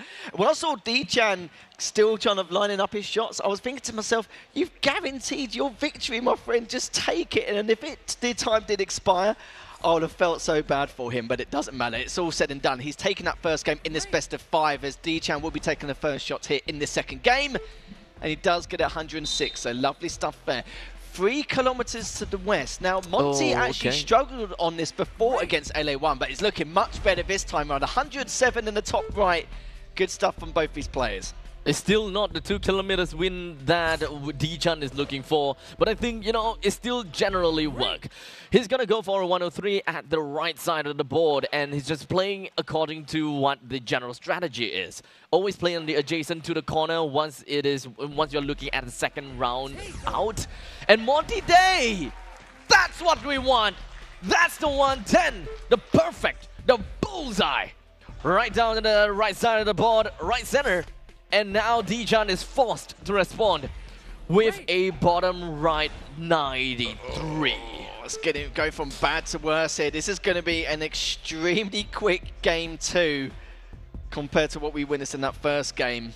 And you saw how far D-Chan had to take Monty Day in the first game of his grand finals, but it looks like Monty's just lining this shot. He's going to take it. It's going to be 105. But that 110 was a nice morale boost to ease himself into that third game. Complete night and day difference compared to the first one we witnessed. Exactly. So it's okay. This is a best of 3 after all. Both players are now neck and neck. They're going to have to find out exactly what would be the tactic to play into this game. And I think that D-Chan is probably putting quite a lot of the hopes in getting that 2 kilometers win. Because so far, 1 kilometers, 3 kilometers, that hasn't exactly been working very well for him.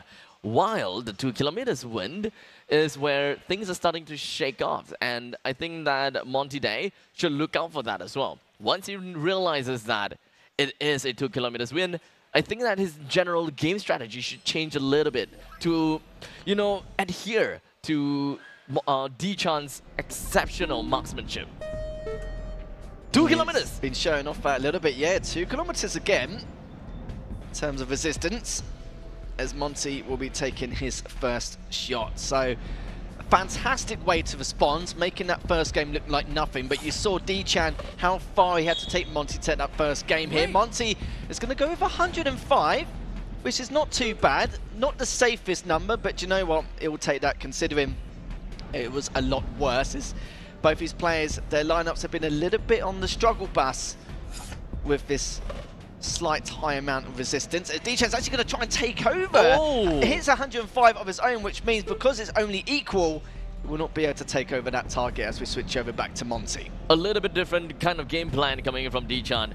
Decided to go for a shot while the rotation is going on a diagonal axis instead of the regular horizontal axis.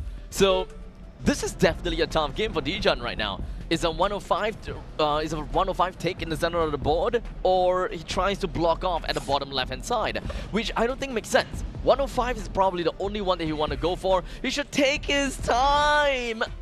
He should have taken his time and waited for the perfect cue. But unfortunately, another game, right? We've seen night, we've seen day, and what is this? Midnight?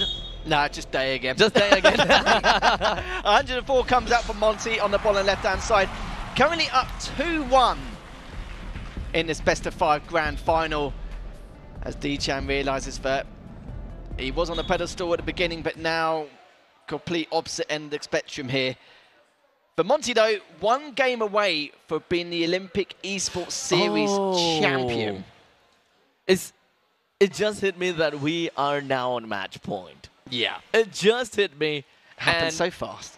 It happened so fast. The first round took a long time, and that is what I was expecting. Every single round to take that amount of time. But without further ado, we're not even gonna let you guys wait as we move on to the the 4th game between Monty Day and D-Chan, with Monty Day on to match point. 1 more game and 1 more win, and he will be crowned the first place winner for the 2023 Olympic Esports Series Tic-Tac-Bow. Great stuff there from D-Chan, 107 bang in the center, 2 kilometers again as a resistance, as Monty's been abusing the fact that he's just getting such great scores with this resistance. 108 on the top right. D-Chan knows what has to be done here. He's now going to rethink his decisions to decide what path he wants to take. He's the one dictating the pace here and the tempo. And of course, Monty has to play the blocking game until any kind of low score arises, but it's just not happening. D-Chan with 108 of his own in the top middle. None of these boards are readily, can pretty much be taken over just yet. Monty Day is holding his own very well with a first 108 shot, and I think that he's gonna get a pretty darn good shot here as well, or perhaps not. Okay, 102 in the bottom middle, so if I was D-Chan, I would take that all day, considering how consistent he's been so far the last couple of shots. The last game, maybe not, but this time around, 102, massive window, especially at this high level of play in the grand finals. He does manage to hit it, 107. Once again, coming up from D-Chan. We've got ourselves a game 5 in this best of 5. So in this next game, whoever wins this is going to win gold here at the Olympic Esports Series for archery. So honestly, this is what we want. This is the kind of game that we want to see. Best of 5, go all the way to the 5. And both players, let's be honest here, they are ready to shatter. They are ready to shatter with any wrong move. And this is very much what we would want to see from Tic-Tac-Bow. 1 wrong move, and it's all over. Yeah, with Tic-Tac-Bow, normally 1 mistake will cost you the game, but 1 mistake here could cost them gold medal here at the Olympic Esports Series. And for D-Chan, he's probably feeling a lot more relieved, considering he just had to fail upon 2 very quick but very efficient games here by Monty. And now game 5 here in this best of 5 grand final. And it's going to be Monty going first here. 2 kilometers again. This resistance has been pretty brutal for the last few games here. It's now Monty going to line up his shot. He knows it will have that slight advantage here going into the center. Good stuff from him, 108. That's a great way to start off this final game. I think the pressure is rising for D-Chan. We have been looking at 2 kilometers for the past 3 games, and he have yet to get that 110 that we have been looking out for. A little bit, I'm not too sure if whether this is impatience coming in from D-Chan, because he's been gunning for these diagonal shots, and so far I haven't seen him done very well with these diagonal shots. Oh, that was brutal. 101 coming up from D-Chan. A huge window of opportunity now for Monty to take that over and push the distance to 70-meter targets. And D-Chan got a little bit sloppy there on his first shot in this last game. Will we see it again? We're not too sure. The nerves and the pressure getting the best of him here. 106 coming up from Monty. He knows that bottom left target is going to be the big one. But for D-Chan, what scoring is he going to hit? Great. A 1-6 as well. Monty Day now have a choice to continue to set up double opportunity in the trap over to D-Chan, or to just take the 106 over for himself. If he goes for the middle right or bottom right, that means that he's going to force D-Chan to have to take over one of those targets. If he gets at least another 106, then that's going to be huge for him. Oh! He actually only hits a 58. That is big for D-Chan. He could have won that just from that target. If he hit at least a 106 at that middle right, we could be seeing a entirely different story in this process. But this final game in the grand finals has just been brutal for both players. Pressure's definitely starting to flare up here. Take your time, D-Chan. Take your time. The rotation that you're looking for is here. But he's letting that skip over. There's not a lot of window for him to play around with that. So he decided to go for the horizontal take. Or perhaps not. That's a good shot! That's an amazing shot! That's what you want to see! Unbelievable. So now he's almost back into the driving seat. Is Monty now just looking back at his lineups, planning his next course of action as we're just at the halfway point in this final game. But what a momentum killer here towards Monty's way here. With that 80 meters does get 104, which to be fair isn't too bad with the resistance he has to deal with and the 80-meter targets. But it does mean once again D-Chan is going to go for the block. But I think the pressure's hit him. He had to go for the top middle, but instead Monty, all he needs to do now is go for that bottom middle target. Doesn't matter what scoring he'll get, and he'll be able to take this grand final. Now, it all rests on Monty Day to take over this 96. And as he draws his bow, he takes the shot and he ends the game! And he ends the entirety of the Olympic Esports Series 2023 tic-tac-bow with a perfect bullseye! Congratulations to Monty Day. Incredible stuff here. Your new Olympic Esports Series champion, finishing it with a score of 110 on the final target, literally to perfection. He was one of the favourites coming here, and now he's won the entirety of this tournament. Congratulations to him. I'm absolutely excited to see and hear what does Monty Day have got to say about this. So let us pass the microphone over to Chad and hear out from Monty Day. I am here with our winner. Congratulations, so much pressure going into that last first place match, and to be the first Olympic Esports winner from the USA. Talk us through the emotions. Oh man, there was a lot going on in the final there. I kind of had a brain fart, but you know, we got through it. It was a tough mental battle, and David played really well too, but I'm just so happy. And how about D-Chan? Pushed you all the way as well. He's a great player. Yeah, he didn't think he was going to make it this far. He undersold his own skills, but he's really good, and he made it all the way here, and he gave me a run for my money, so he did really well. Hey, well done, man. Congratulations. Have a look at this. A big crowd here in Singapore. You are the man. Well done. Thank you, thank you.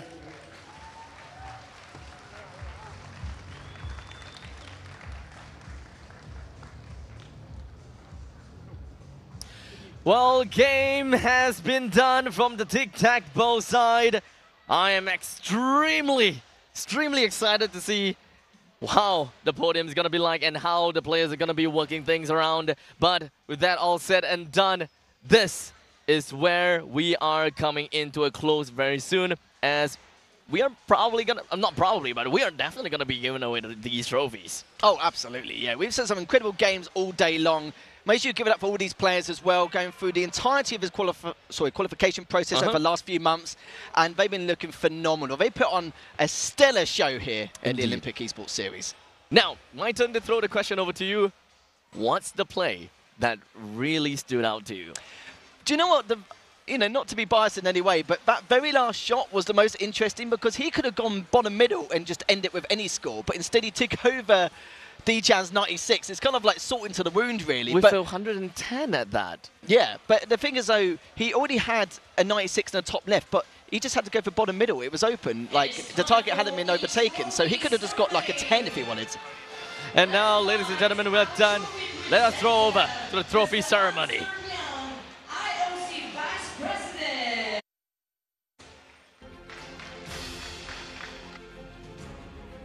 Let's welcome our top 3 finalists.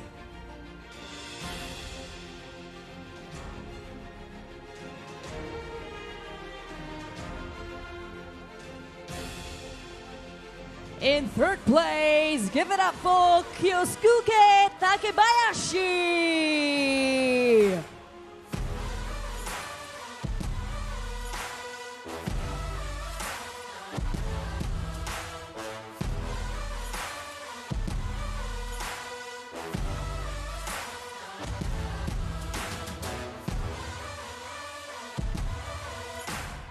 In 2nd place, David Chen.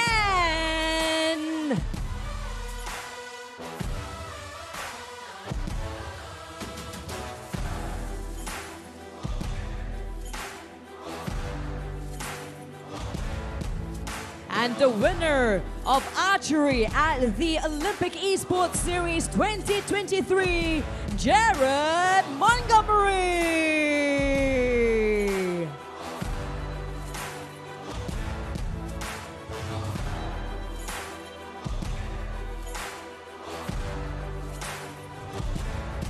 We'd like to invite Jared to lift the trophy. Let's do it in 3, 2, 1. Give it up for your winner of archery at the Olympic Esports Series 2023.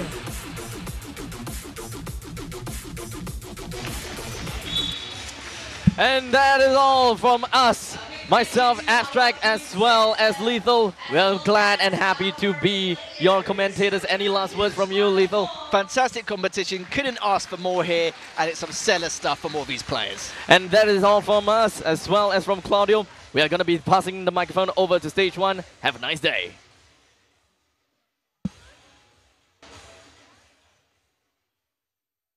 Welcome along wherever you're watching us in the world. What a first day it has been so far at the inaugural Olympic Esports Week Singapore 2023, and it's about to get even better because the Rocket League show match is fast approaching. My name is Edward Russell. Alongside me at the caster's desk, Callum Keir and John McDonald. Callum, how exciting is this? It's been fantastic, hasn't it? I've only been here a day. The people around here have been so lovely. Now can't wait to showcase some Rocket League. Yeah, it's all about Rocket League, John. Just give us a bit of an idea for those who don't know. What is Rocket League? It's very simple. I mean, you're kind of fusing something we're all familiar with. That's, car, sports, and then football or soccer, depending on where in the world you're from. Put those two together, add in a little bit of flying car action, and that's pretty much it. You don't need to really have a deep knowledge of the game to understand the core fundamentals, but it's a very difficult game to play. That's pretty much it. John made it sound so simple. Callum, this game has been around for a while. You were telling me before we came on air that you used to play the previous version of it. Yeah, absolutely. I mean, it used to be called, and I'm going to try and get this one right first time. Supersonic Acrobatic Rock Power Battle Cards. Hey,